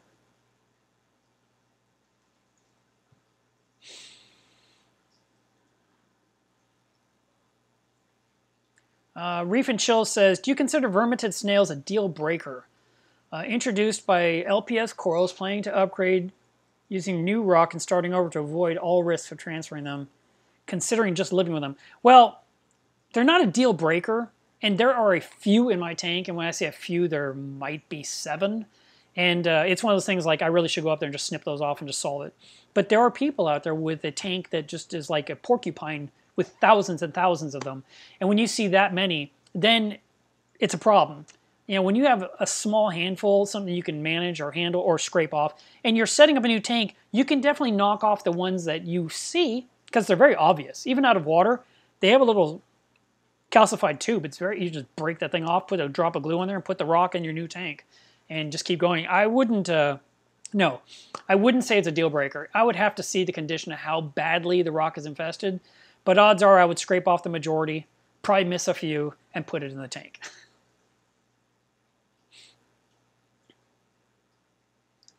Starship Reefing says, I have some aeolid flatworms. I've siphoned some out. What else would you recommend to get rid of them? It's a 40-gallon breeder with a sump and a skimmer, and a 32-gallon biocube with no skimmer. You can siphon it out, and then you can treat with flatworm exit. And you need to follow the directions very carefully that are on my website of how to treat for flatworms, because I believe my advice is the best way of doing it. It definitely works my way really well, and you don't lose livestock. And that's why I recommend you follow my directions. And if you just treat the tank to kill them off and then do your big water change and run some carbon, you've solved it. And if you want to do it 3 weekends in a row to eliminate any possible leftover stragglers, that's even smarter. But then, once you're done, you'll never have them again. And that's really sweet. So it's better than trying to vacuum them out or put in a fish that may eat them or put in a nudibranch that might slurp them up. It's just so hit or miss. There's no guarantee they'll get every last one. It's just not how nature works. And Sky and Sea says, what else can clownfish host in other than an anemone? They'll live in almost anything. It could be frilly mushrooms, hairy mushrooms. It could be in LPS corals. It could be in a leather coral. I've seen them snuggle up to a power head. I've seen them snuggle up inside a clam. I mean, there's all kinds of silly stuff. End of our video.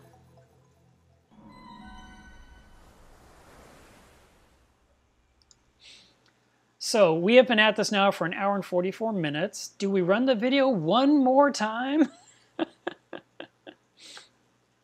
Hit a thumbs up if you want me to do another run of the video, because that's the one where you see the results quickly. My coffee is 71 degrees. Oh, so cold. Ruben says, my rose bubble tip anemone and corals seem to close up when the lights go off at night. Is this normal and healthy? Yes, that is exactly normal. You might even see the anemones close up like a ball of socks. Reefing for Fun sent a super chat specifically for the banana fund for Spock. Thank you so much. Look at all those thumbs up. Fine, fine. You want to see the video. I get it.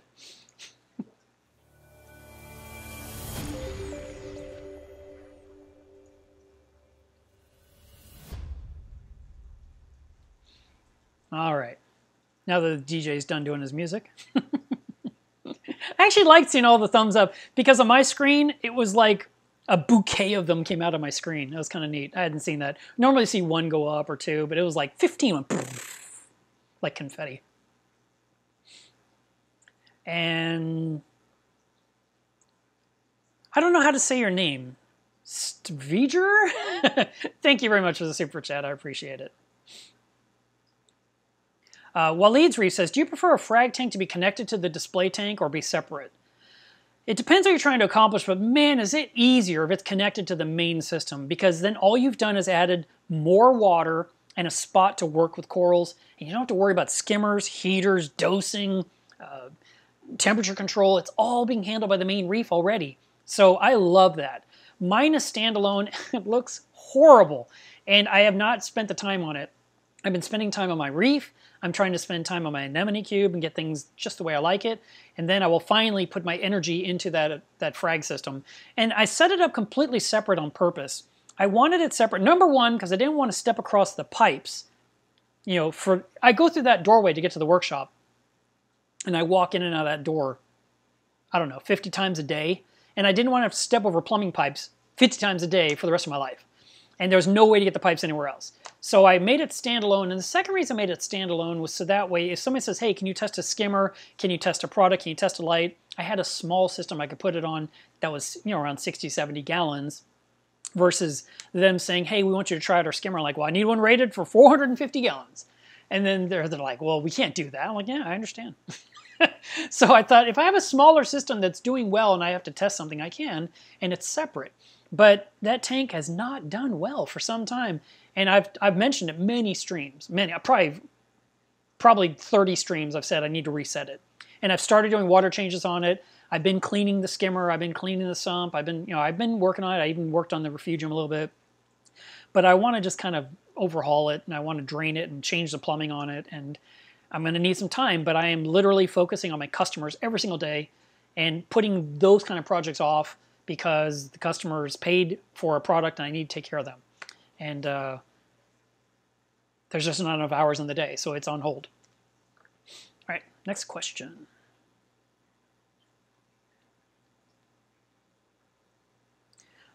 Enfield says, is there a product that helps coralline to grow without buffering KH?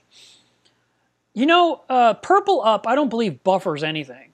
And that has been a known thing to use to increase your coralline growth in the tank. I think what it was the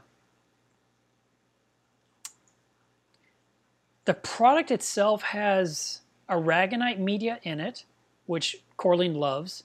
And I think it had iodine in it and something else. And whatever that is, it helped grow coralline in a tank. But if you don't want to use any kind of a product that could have possibly affect your alkalinity, you could actually get something with coralline and put it in your tank and let it spread from there. For example, if you were to get cleanup crew that has coralline on their shells, it'll spread into your tank. If you see any coralline growing on, usually it grows on plastic first. If you see it on the lock line, if you see it on PVC pipe, if you see it on the cleaning magnet, scrape it off, and send the shavings into your reef, and you'll put little bits of coralline everywhere that will stick and start appearing. And then if you maintain really good stable water parameters, it will just grow naturally. Coralline also needs magnesium. It's very important. There's probably a lot of magnesium in Purple Up. And when I am not dosing coralline, when I'm not dosing magnesium, my glass shows no indication of coralline. And then when I start, like when I refill the bottle and set up the dosing pump to run again, within a few days I start seeing spots on the glass where coralline starting to happen. And so I know magnesium is an important part of it as well. Also, you may see coralline growing in areas where it's dark versus the very bright areas, like lower in the tank. On my tank, it grows on the end by the overflow box, which you'll see in this video from time to time, depending what angle we're looking at. And I haven't scraped it off. But if you scrape off the walls of your tank and you scrape off the back of your tank, those shavings will land on the reef and they'll start growing on the rockwork itself. You don't even see my rockwork because there's corals everywhere. So my rockwork can't have coralline on it because there's none there. Now, other products like Live Rock Enhance and Reef Enhance could help nourish coralline to grow as well. But it's not an actual coralline product. Reef and Dive, thank you very much for the super chat. Sometimes the chats come through a little differently, but I'm assuming that is a super chat, and I didn't want to ignore it. I thought somebody asked me something about a light. Did I ignore that? I was going to answer it. Nope, I answered it. Okay, good.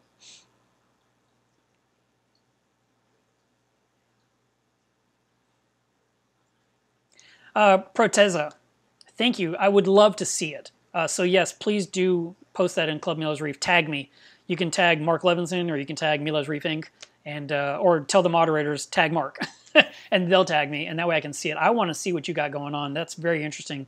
This person had said that some of their zinnia polyps were black, and I've never seen that before, so I want to see it.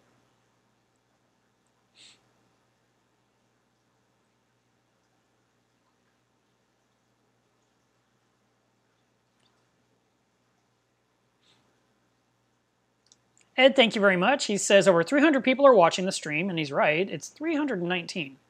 And only 51 likes. Show Mark some love and hit that like button. So just so you know, there are obviously thumbs up inside the chat, which is great. It's like instant information. Lets me know if you like something or not. But you have to actually exit the chat on your device to actually put a like on a video, and then come right back to the chat. You won't. The chat doesn't evaporate. It just, you have to exit out to do that and then come back in. And I do that for other streams when I'm watching someone else's, and I will exit out, give them the like, and I come back into the chat. That's how it works. Let's see. Marcus says, I always notice every video has at least one thumbs down. Yeah, it's my superpower. I know how to offend one person for sure every video. Maybe that was Than. I bet it was Than.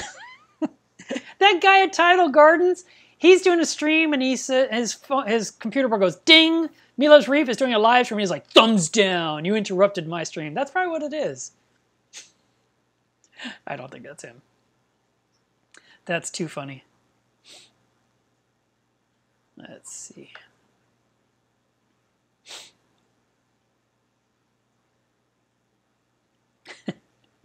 I'm seeing all these thumbs up happening. Thanks, guys.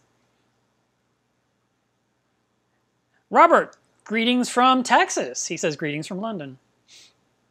Hope you guys are staying safe over there. So I've got a friend who I've known for a very long time.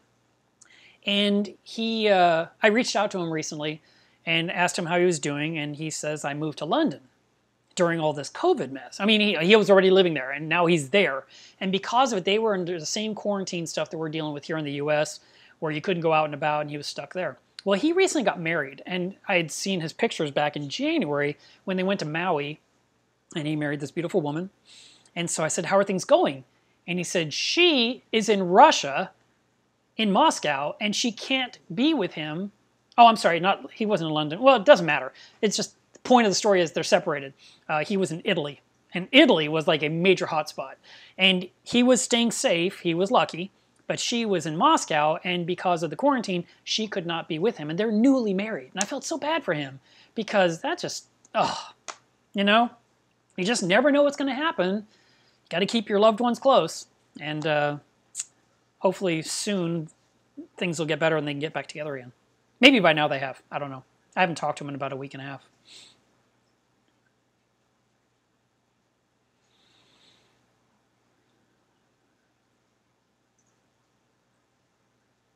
Anchor says, at least I made it before this ended. Hello to you too, sir.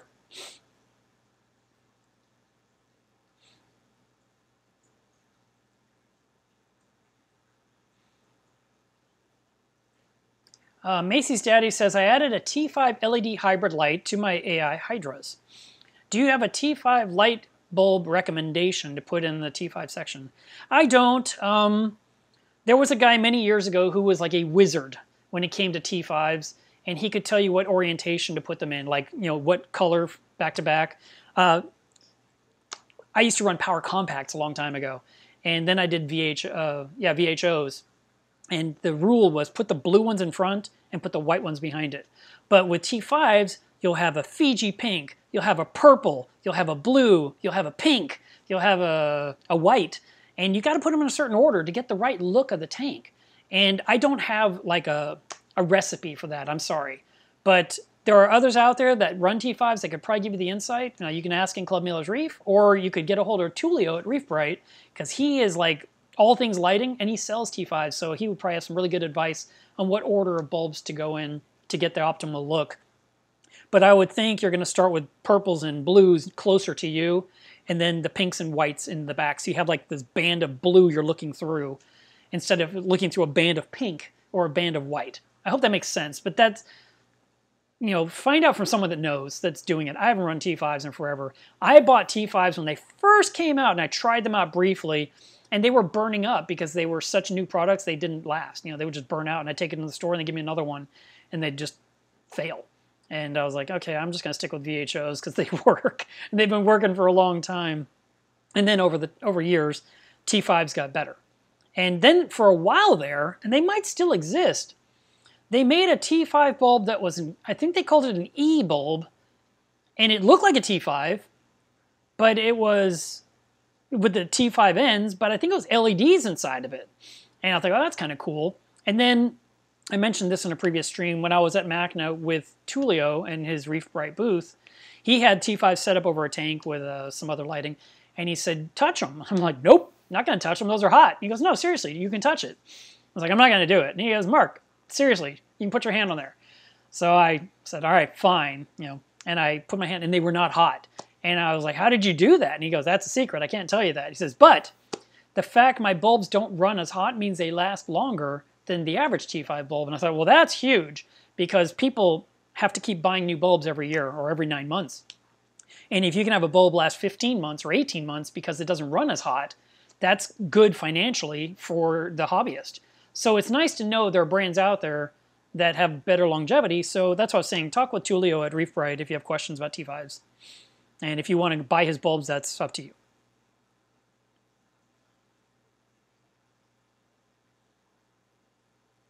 Dan says, do you ship to Cambridge, Ontario in Canada? Yes, I do. I ship all kinds of things to Canada. All I need is your postal code, and I can get you a quote. Obviously, it costs more than shipping in the US, but yes, I can do it. Drama D says, I want to install a flow meter on a 3/4 inch pipe. Should I use a 1/2 inch flow meter, something up, or a 1 inch flow meter reduced down? He said unduced up. Does it matter if one is better than the other? I would go with a larger one. I would not go with a smaller one, because the smaller one will create resistance and friction, and you lose flow because of the narrowness of that spot you put in the line. So I would go larger. So I would reduce down where you have to. But I would not unduce up. I thought it was a typo.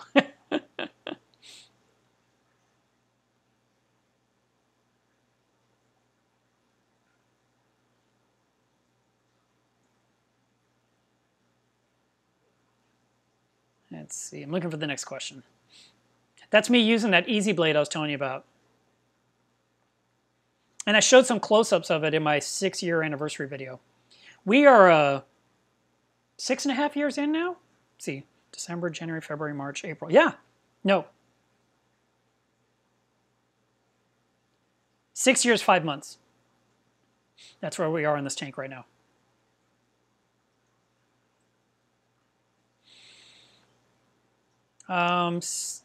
Steven, or Stefan, might be saying it wrong, says, I'm having trouble raising nitrate. Currently, nitrate is measuring 0.00. Yeah, that's 0.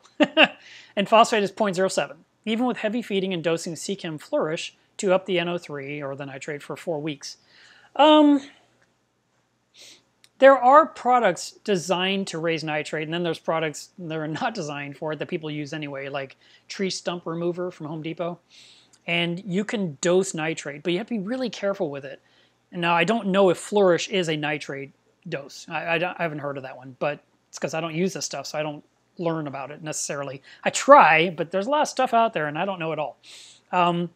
But if you are dosing nitrate, be very careful, because you could dose it and dose it and dose it, and you barely see any change, and then suddenly one day, boom, it shoots up.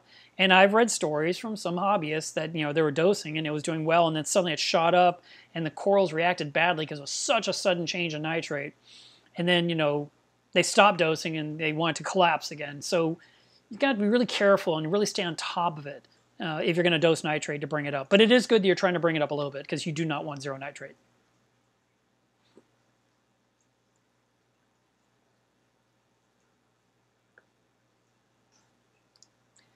M3THODX says, the recorded video during the stream was way better and enjoyable than usually having the live stream in the background. I agree.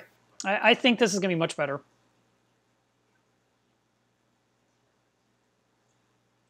Let's see.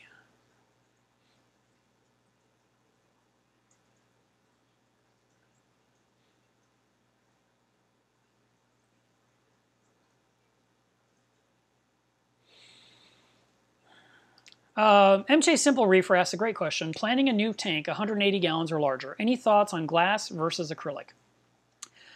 Glass has different types of glass. So you've got regular glass that has that green tint to it, and then you've got Starfire glass, which is crystal clear and looks crystal clear like cast acrylic. And that's a much more expensive piece of glass, but the whole reef looks better. And when you're looking in your tank through Starfire glass, it feels very high def, very 3D, and it looks fantastic. The downside of the Starfire glass is very easy to scratch it. Now, let's switch to acrylic. Acrylic tanks are welded together, so there's no silicone holding it together. It's actually 2 pieces of acrylic that have been bonded into one and should, in theory, hold water forever. And if it's built well, it will last forever, and it's not nearly as heavy to bring into your home when you come home with your brand new tank.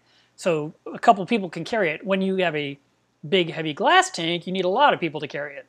But once it's in place, it doesn't matter how much it weighed, right? It's just that day was awful. But once it's on the stand, you don't care what it weighs.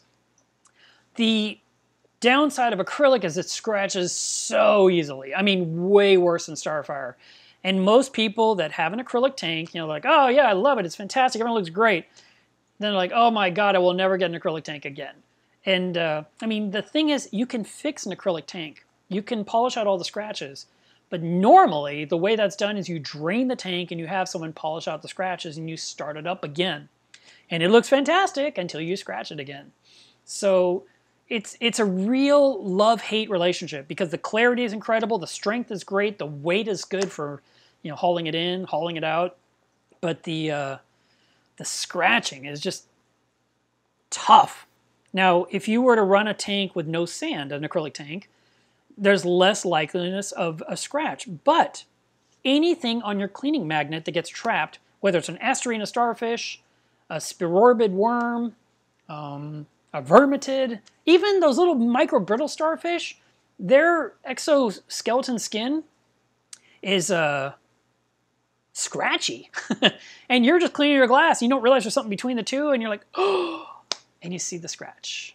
And it's not just, oh, I can just buff it out. It's not how it works. There's more effort involved. There are ways to polish out scratches in an existing reef tank, but it's very meticulous, takes a lot of effort, and I only know one human being that does it every single year, and I haven't talked to him in a while. But he has a beautiful reef tank. He got Tank of the Month twice. His name on Reef Central was Reef Keeper 2. So if you look up Tank of the Month, TOTM, and then Reef Keeper 2, you'll see his fantastic tank. I visited this tank several times. Super nice guy. He's a nurse by trade.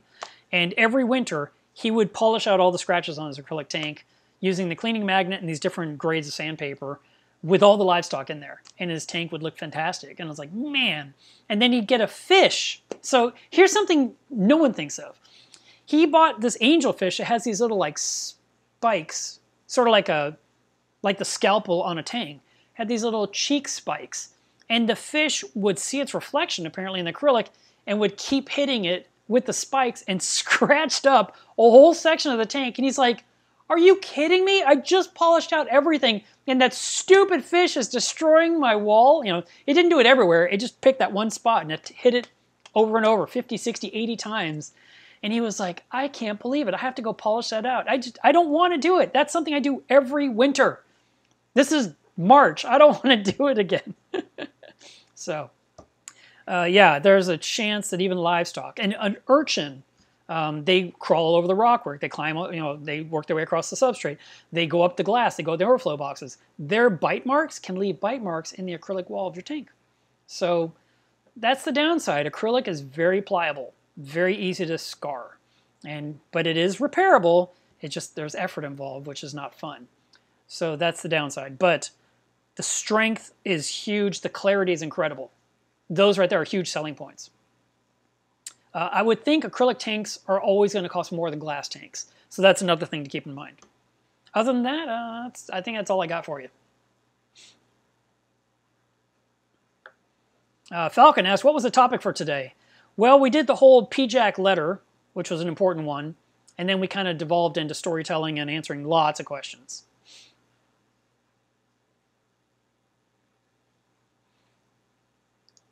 Tim Reed says, I've been testing pH every Saturday after this chat, so probably around 5 or 6 o'clock in the evening.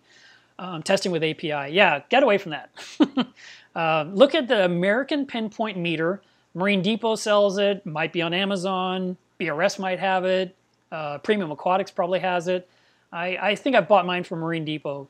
I love it. It uses a 9-volt battery.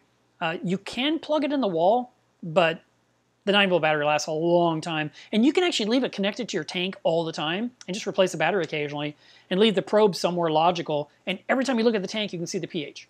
It's super handy that way. And like I said, then when you mix a batch of salt water, you can just take it right out of the tank and put it in the salt water and see if the pH is close. And if it's not, you could buffer up the salt water and then you can, you know, do your water change.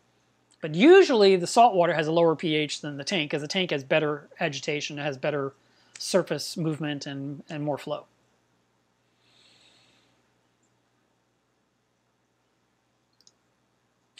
Glenn says, we are living the dream if you think back in the days when reefers only had blogs. And before that, they had build threads. Never imagined we'd have live video chats. Yeah, this is kind of cool. I like the way this has worked out. And it wasn't a horribly difficult thing to film. I mean, yes, I could have just had a stationary shot of the tank for 30 minutes, but I kind of wanted to get it from different angles and show you a couple of things and interact with the tank a little bit in the video. I thought it'd be kind of fun, kind of keep it interesting. Let's see.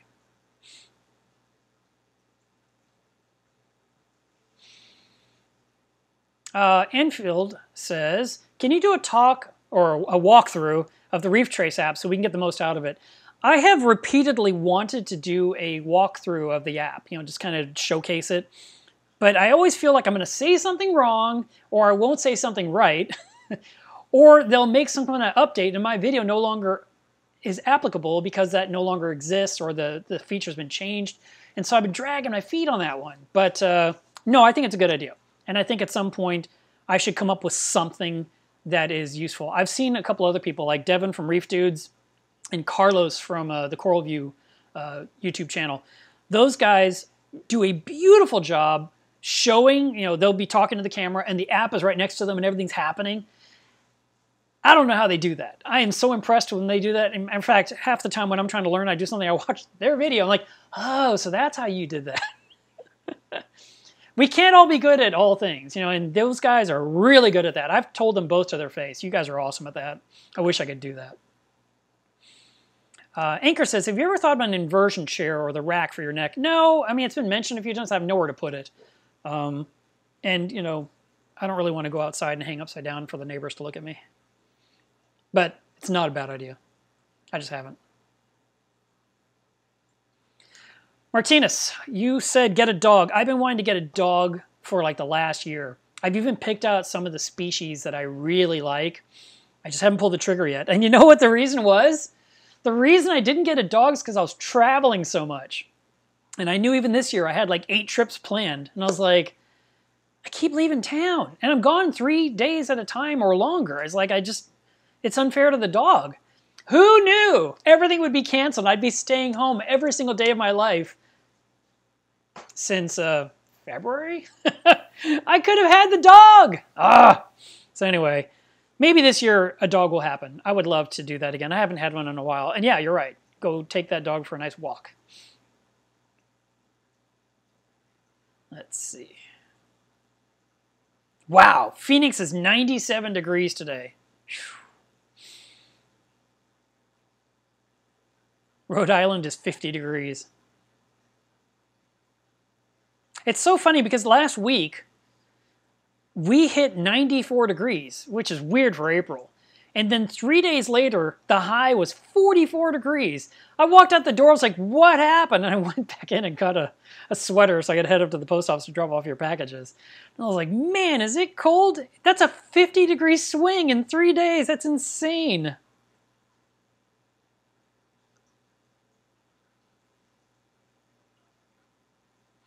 Odile says, what do you think about bristleworms? I have 4 in my tank. The fact that you can count them tells me they're not to worry about.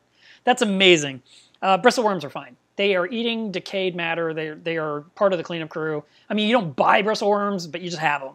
And if you have too many, if you end up having thousands and thousands and your whole tank just wriggles to life like mealworms, then you can get a long-nosed hawkfish, or you could get a arrow crab, because both of those eat bristleworms. And they won't eat them all, but they'll reduce the population to something, because now there's a predator. And so it balances out the scales in the tank.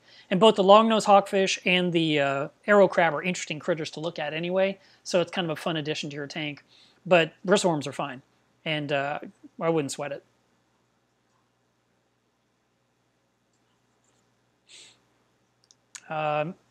Jason says, is your Refugium light a Reef Bright light? Yes, it is. It's an XHO that is a daytime or daylight grow light. I think it's 5100 Kelvin and 6500 Kelvin, because I said specifically, I want white. And that's what he sent me. And when I look at the reflection of the light off the water, you can see it's 2 different colored diodes, like piano keys, just every other one. And the plants grow like crazy. It's in this video. You'll see it a couple times. You've probably seen it already once. It's coming up again here in probably about 17 minutes.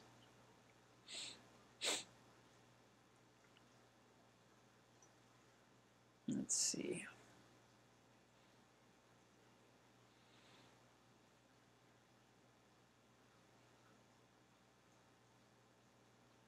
Drama D says, does Mark sell nitrate? I don't. I have threatened to sell you guys my tank water.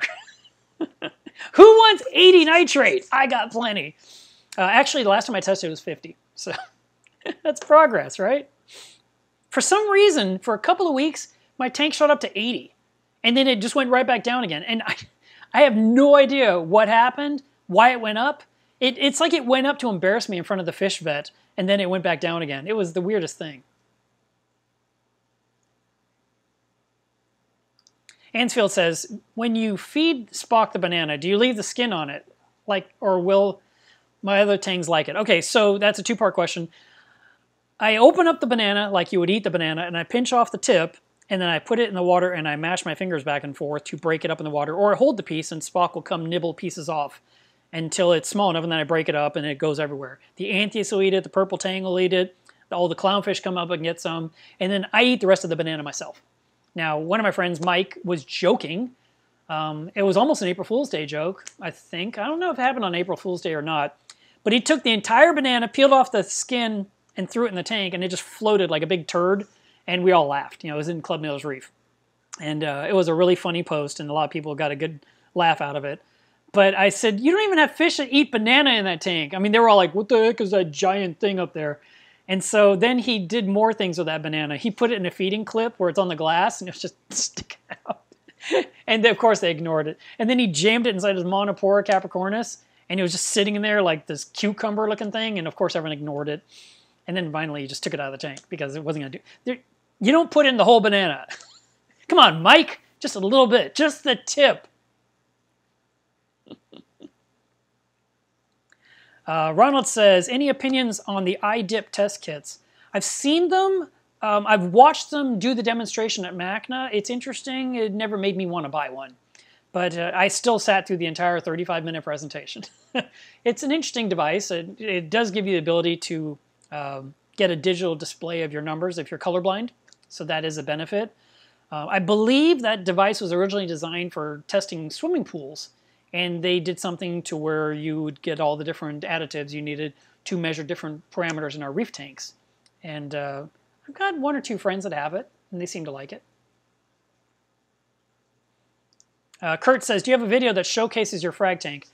No, because it's always looked horrible. But I do have the video about how to cycle a tank on this channel, and you see the tank when it was first getting started. So there's that. But when I reset it and it looks nice and it's doing well, you know, when I'm proud of it, I'll probably just do a fresh video and hopefully grow frags in it. Like a real reefer. It's so good I don't sell corals. You know, if I was trying to sell corals and I had that horrible system, I wouldn't make any money at all.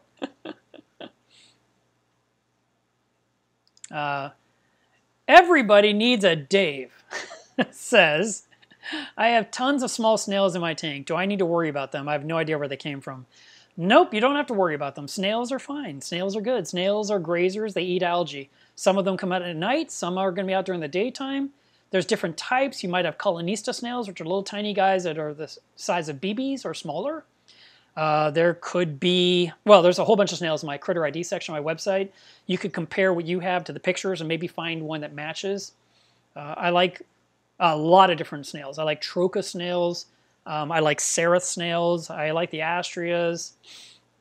And colonistas are no big deal. And that might be what you see. And sometimes your big snails will lay eggs that turn into more snails. And there's nothing wrong with free snails. Not having to buy more cleanup crew is a wonderful blessing.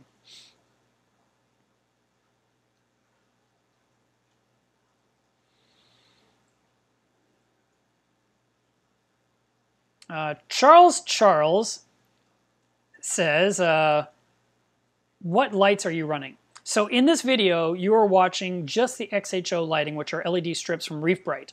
And they are super actinics, and they're mounted off the tank about 16 inches off the water. There's 2 strips, and they are at an angle, so they shine into the reef in a V formation. I need to back up so you can actually see my hands. So they come in a V formation. And then in the middle, I have metal halides that are lit up during the daytime. But when I shot this last night, it was just the XHOs, and that's what you're seeing being filmed. And all this was filmed on my iPhone 11 Pro. Like always, everything I film is on the iPhone. And Jamie says, it'd be cool to see a video of the separate tank being reset. Yes. And he says, as a background video in your live stream. Not a bad idea. Not a bad idea at all. I do think doing a video of the reset or even a time lapse of it just being changed and then rebuilt and then, you know, put it online for you guys to see would be fun. And then, like I said, I'd like to show something nice. Right now it's just a mess.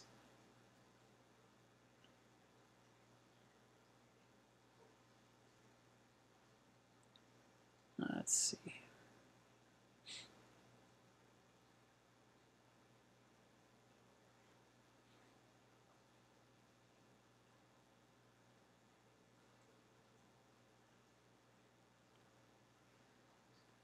You guys are talking to each other now. I can't find anything for me.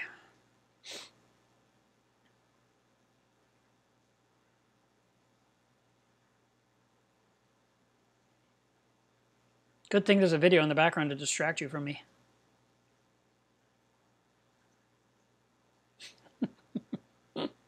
Someone wrote, There's an intruder in your reef tank because there's parts of me in this video. Furlock says, do you have a picture of your 400-gallon tank when you first set up the aquascape? Would love to see how much your corals have filled in. I do. I have a lot of old pictures like that. It would take me a while to find it, though. But I do, and from time to time I show beginning, like, this is what it looked like. And I sometimes share those, like, back then versus today pictures. I share those to my Instagram channel, which is the same as this channel, Me Loves Reef. So Instagram.com/MeLovesReef, and you'll see the before and after. And then those also propagate right into Facebook, where it shows up on the Me Loves Reef page, which is this link that you should be following on Facebook if you haven't. So it's facebook.com/MeLovesReef. That is my business page, and that's where I answer questions from customers. That's where I share something fun every single day. And then, of course, we have Club Me Loves Reef, where we actually talk with each other on a regular basis. So you've got all of those things to follow. I don't have an actual text for the Instagram one. That's funny. But definitely follow Me Loves Reef on Facebook, and that way you'll get the updates. Howard Bash says, have you ever looked at the robo-snail? I've seen it, but I never got one.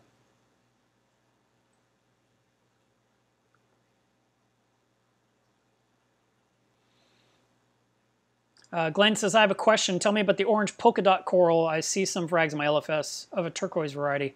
I think you're talking about the coral that's right behind your words right now on my screen. And that is a type of chalice. Apparently it was one of those high-end nickname chalices when I got it. It was an itty-bitty little guy. Matter of fact, I might have just literally deleted that picture. I did. I had the picture of the original frag from 6 years ago on my desktop. And it was, smaller than a quarter with 4 eyes. No, I'm sorry, 4 mouths, because that's what those are. Those are mouths. And it grew into this giant thing. And it was very interesting looking because it had like a white or a light blue, and then it, of course, had the green and the orange. And like I said, it was super rare, very expensive. I got this little tiny frag, and I've just been growing it quietly in the back of my reef. And I haven't trimmed a piece off. I haven't tried to grow more of it. I just let it do its thing. But it's a chalice coral, and that's what you're looking for at your LFS. Chalice corals are not really hard to keep. As long as you're maintaining nice, clean water, they kind of just do their thing, and they grow over rocks. They're very thin. They're thin like a potato chip. So if you had to remove from the rock, it would break really simply, very easily.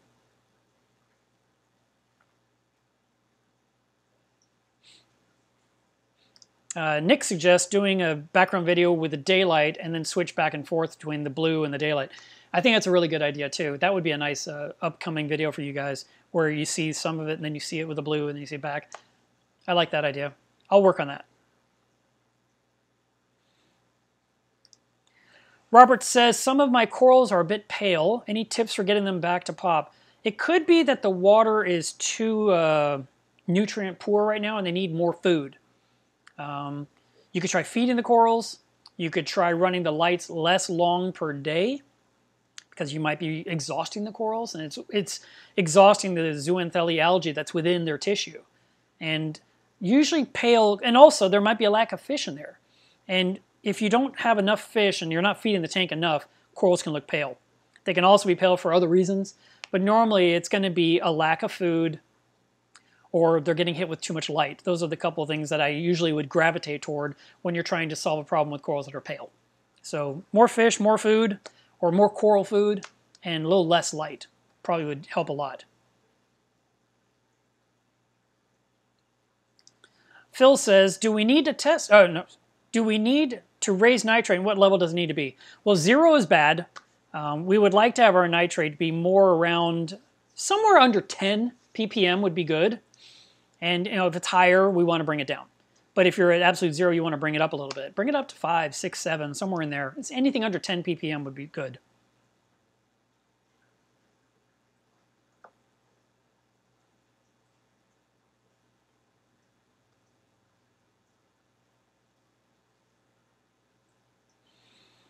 Let's see. Frogger said, would you consider taking the sand out of your tank? Absolutely not. Never, never going to happen. Tim says, we would love to hear you talk about metal halides versus LED versus hybrid. Do you think halides actually grow corals better? If planning a new build and money was no object, what kind of lights would you use? You know, that's a good topic. Why don't we do that one next week? I like that. I'll take a screenshot so I don't forget. Okay. This right here is a chalice too. This was my friend Wes gave me a piece of that, and it's been growing quietly in the back of my reef. I keep talking about giving him a piece back to put in his tank now, and he hasn't been ready for it. And then that little orange thing to the right is a lithophyllon, and it's a little tiny dot of coral, but eventually it will hopefully cover the rock and be really pretty.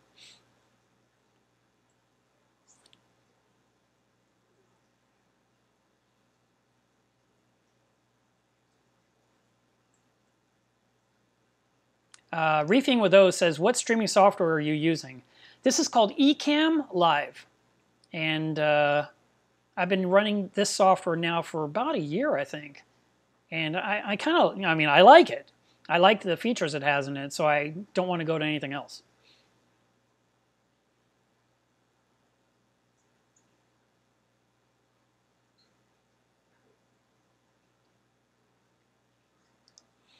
Kevin Jones says, I suffered a rockwork collapse. Is it okay with fish only to re-epoxy? Yes, I would say yes, you can. You can definitely epoxy. What I would suggest you do, just to avoid any kind of risk, you didn't say how big the tank was, you didn't say how much rock slipped, is it just one area, is it all of it? Did an earthquake do this? But do it in sections. Like if you have one major rock that needs to be handled now, I would fix that one and I would use some putty. The putty may make your protein skimmer overflow. You definitely want to run fresh carbon as soon as you're done to take out the toxins from the putty, just because. It's just the smart thing to do. It helps reduce any potential problems with your fish. So I would look at, working on a small area at a time, maybe do one spot today and then do another spot tomorrow and do another spot the next day. And running fresh carbon on your system would be wise, and then making sure your protein skimmer is operating properly is important too.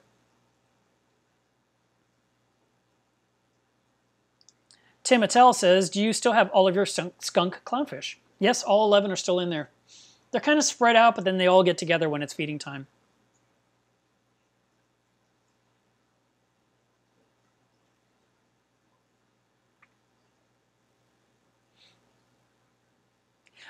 Someone said here that the epoxy won't stick good without a load of super glue. That's not really what I do. I actually mix up the putty, I knead it up, and then I will put it on the rock where I need it, or between the two pieces of rock and press together.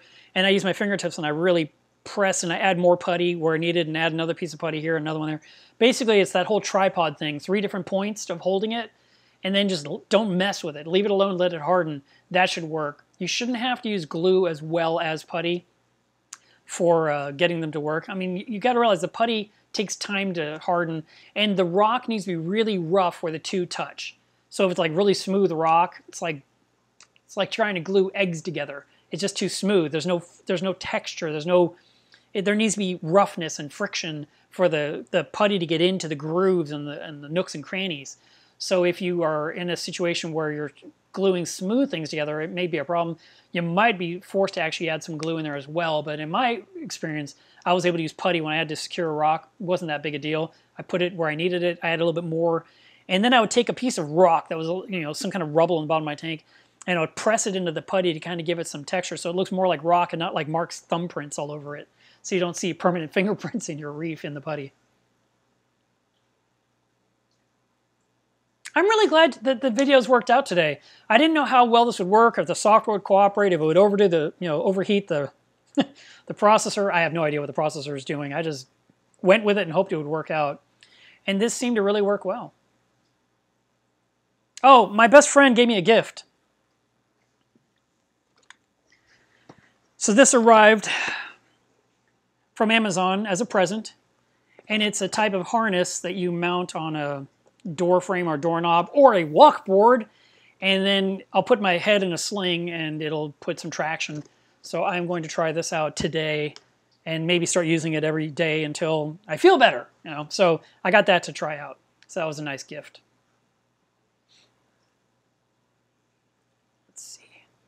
Johnny just got here. He says he's late, and he's right, because I'm about done with the stream. We've been at it for 2.5 hours. Johnny, where have you been? We were waiting for you. Claudius asked the question, how is Spock doing? And, did the vet elaborate? The vet saw what she saw. I'm sorry I haven't had time to edit that video. It's on the hit list of things to do. And people have been saying, where's the Tammy video? It's on the hit list of things to do. Matter of fact, I'm building a sump for Tammy now. So, I mean, there you go. But she saw what was going on. She didn't want to do anything. She wanted to come back in 6 months and reassess. So that's all we got. And Spock is, still swimming around eating. I just feel like she can't see out of one side of her head.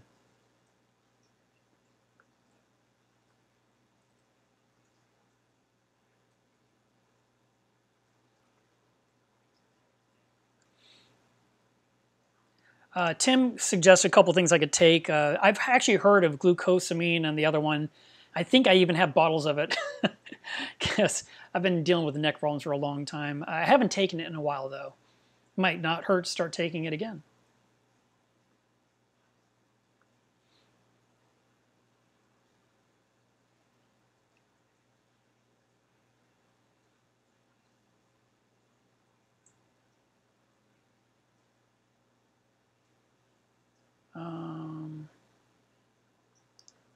Mr. Easy says, do you or anyone add minerals to their RO water? No, we don't add anything. The RODI water is already purified. It's ready to go. We don't want minerals. Saltwater tanks don't do that. We use the salt mix. It adds whatever is needed, whatever is in the magic recipe of salt. And we make our salt water, and then we put that in our tank. And for just top off, which is replacing what evaporated, we just put in pure RODI water with nothing else.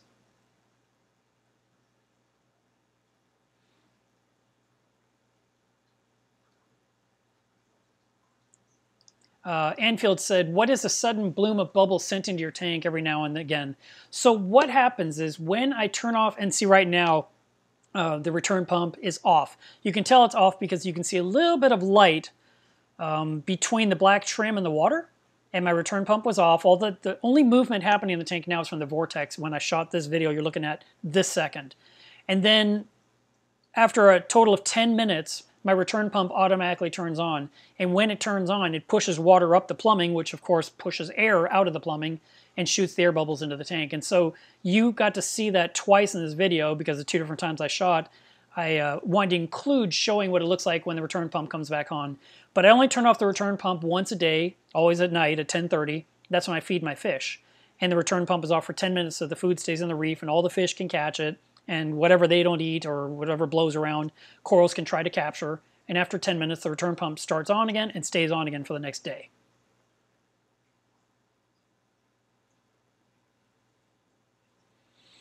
Nick says, what would be your best tip for getting bubble tip anemones to thrive? And look at the teeth on that clownfish you have. That's awesome.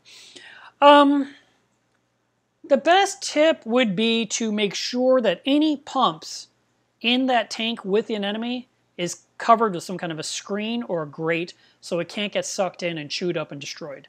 That is #1 rule with anemones and reef tanks. And so many people post, oh no, I woke up, my anemone is in the pump, or all my fish are dead because the anemone was chopped up, or there's pieces of anemone everywhere. So that was my #1 tip. So if you want to thrive, you don't want to die. And we don't want to get stuck inside a power head or get sucked into a power head because it just tears it to shreds. Other than that, normal reef parameters, the occasional feeding maybe. I don't feed mine, I feed the fish, and the fish poop into the anemones apparently because I have tons of them, and I literally do not put food on them. They inhale what they can grab when I pour the food in at night.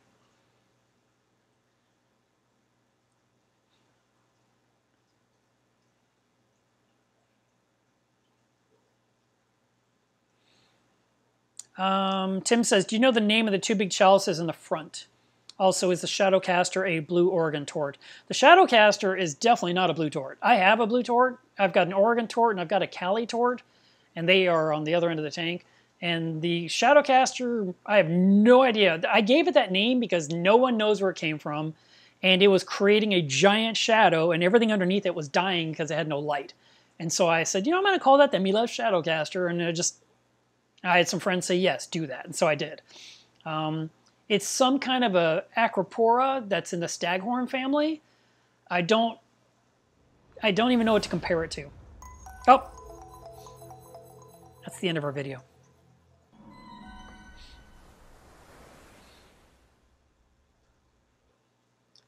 All right, so that was our third run. We are going to wrap this up. Let me see if I have any last questions. And then you asked about the name of the chalices.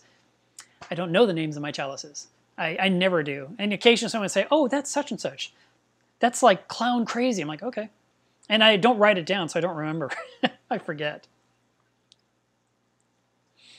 Alexis says, hello from Cyprus. What are the plans for the main tank? Any kind of renovations? The only plan I've got in mind right now at this point is going to be to get some woodwork around this tank. And primarily because my son brings over my grandson, and he likes to get into everything. And I think it's time to bulletproof that tank a little bit to keep it safe. So that's on my plan. Boy, this camera is like, doesn't even want to focus. Other than that, Furlux says, what are your thoughts on wave or vortex pumps when working with the Apex? Do you recommend one over the other? Do you need an extra piece of kit to run the vortex with the Apex? Yeah, you will. You'll need to run the WMX module to talk to vortex pumps. Any kind of Ecotech gear needs the WMX module.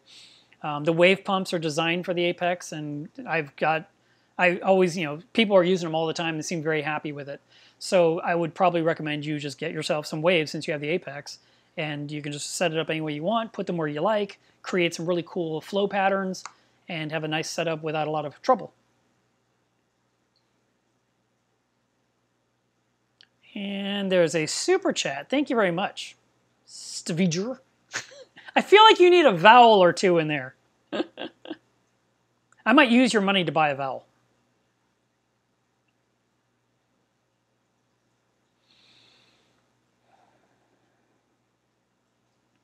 Tim says, have you ever thought about going down to the areas in the Caribbean where people search for shipwrecks for Spanish gold? No, I do like to dive. I don't like to explore. I like to find a spot and stay there and look for life. It would be cool to find a gold doubloon or something. That would be kind of a neat thing. But no, I've never actually thought of going out wreck diving hoping to find treasure like we see in some movies. That would be neat. But no. And then Mr. Reef Buster says, what's the max amount of fish you'd recommend for a 25-gallon nano with a 10-gallon sump and a protein skimmer? Oh, I don't know. You're going to want small, tiny fish. And if you get itty-bitty little guys, you can have more than if you have medium-sized fish. A 25-gallon, I don't know, you could have 6 fish in there maybe? Like clown-sized fish? I don't know. You have to be kind of picky on that one. That's not a lot of water volume. So, like let's say you had a pair of clowns and a 6-line wrasse and a royal grama and a long-nosed hawkfish. You're kind of maxing out that tank already.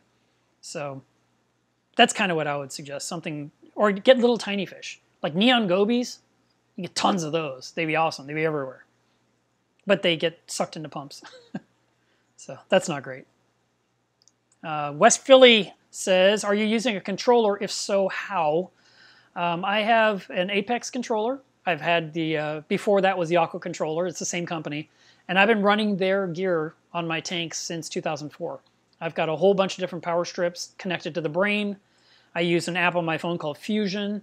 It lets me turn things on and off manually if needed, but most of it's all completely automated and just knows when to do things, knows what to do if there's a problem, knows to let me know if there's a problem via texts and notifications. So it's a really convenient device that I can't imagine running a tank without one.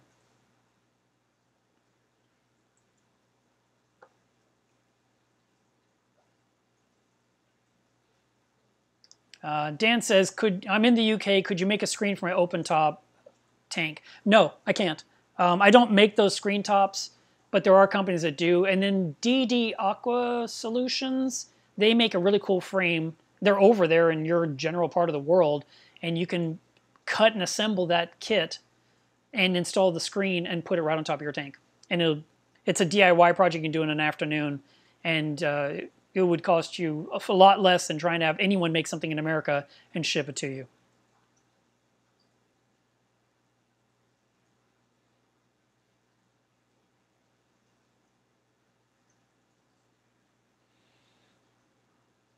I guess we're still talking about my neck pain.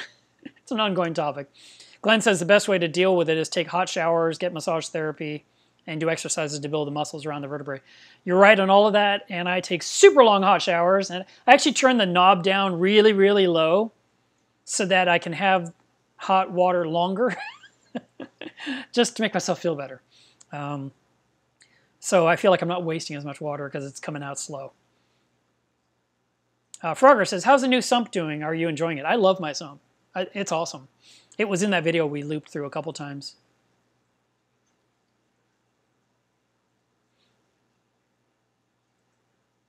Thanks, Dave. I appreciate that. He said we have the best Facebook group. And Glenn gave us a super chat. Thank you very much. It's a really nice, fresh live stream or video in the background. Your show is a great highlight for the week. You know, I look forward to our streams every Saturday myself, a lot. More than you guys probably do. I really enjoy my chance to talk with you guys and invite you into the group and, you know, tell you about products I'm selling or things I've made out of acrylic that, you know, made my life easier and maybe it'll make your life easier too. I mean, that I feel like you're my family, and I know it sounds super cliche, but, you know, I recognize a lot of your names every week after week after week, and, you know, and the thing is, your YouTube name may not be the same as your Facebook name, so I don't always connect you guys properly, but I try. And then, of course, sometimes I get to meet you in person at the different shows, and then you'll tell me, I am such and such on YouTube, or I'm such and such on Instagram, or my name is this on Facebook. And I love finding out who's who. So, you know, yeah, this has been great. I don't even know what number we are live stream-wise, but we've been doing this now for several years, and it's very much my thing. And when my son says, are you going to visit? I said, well, I've got a live stream at 2 on Saturday. And he's like, ah. But then sometimes my son will show up on the live stream because he wants to see how I'm doing. So that's kind of fun too. But guys, I'm going to wrap this up. We're near the end of the chat anyway. It looks like I can scroll down and not feel guilty about ignoring anything. And I hope that you guys have a great week. Please stay safe. Please don't catch the virus. Please don't give the virus to someone else. You know, if you're carrying it. You know, oh man, such a world, so scary. Test your water, see what's going on with your tank, make sure everything's working correctly. If you haven't, start working on backups for emergency situations. You know, get that extra backup return pump, or make sure you have an extra light in case a light burns up, or make sure your top-off system is working correctly. You know, is there anything that you need to get now so that you have it at the ready if something were to go wrong? Other than that, I will see you guys next Saturday. We already have a topic picked out, and I saved it so I wouldn't forget. And thanks again for all the super chats, and I hope that you guys have a great week.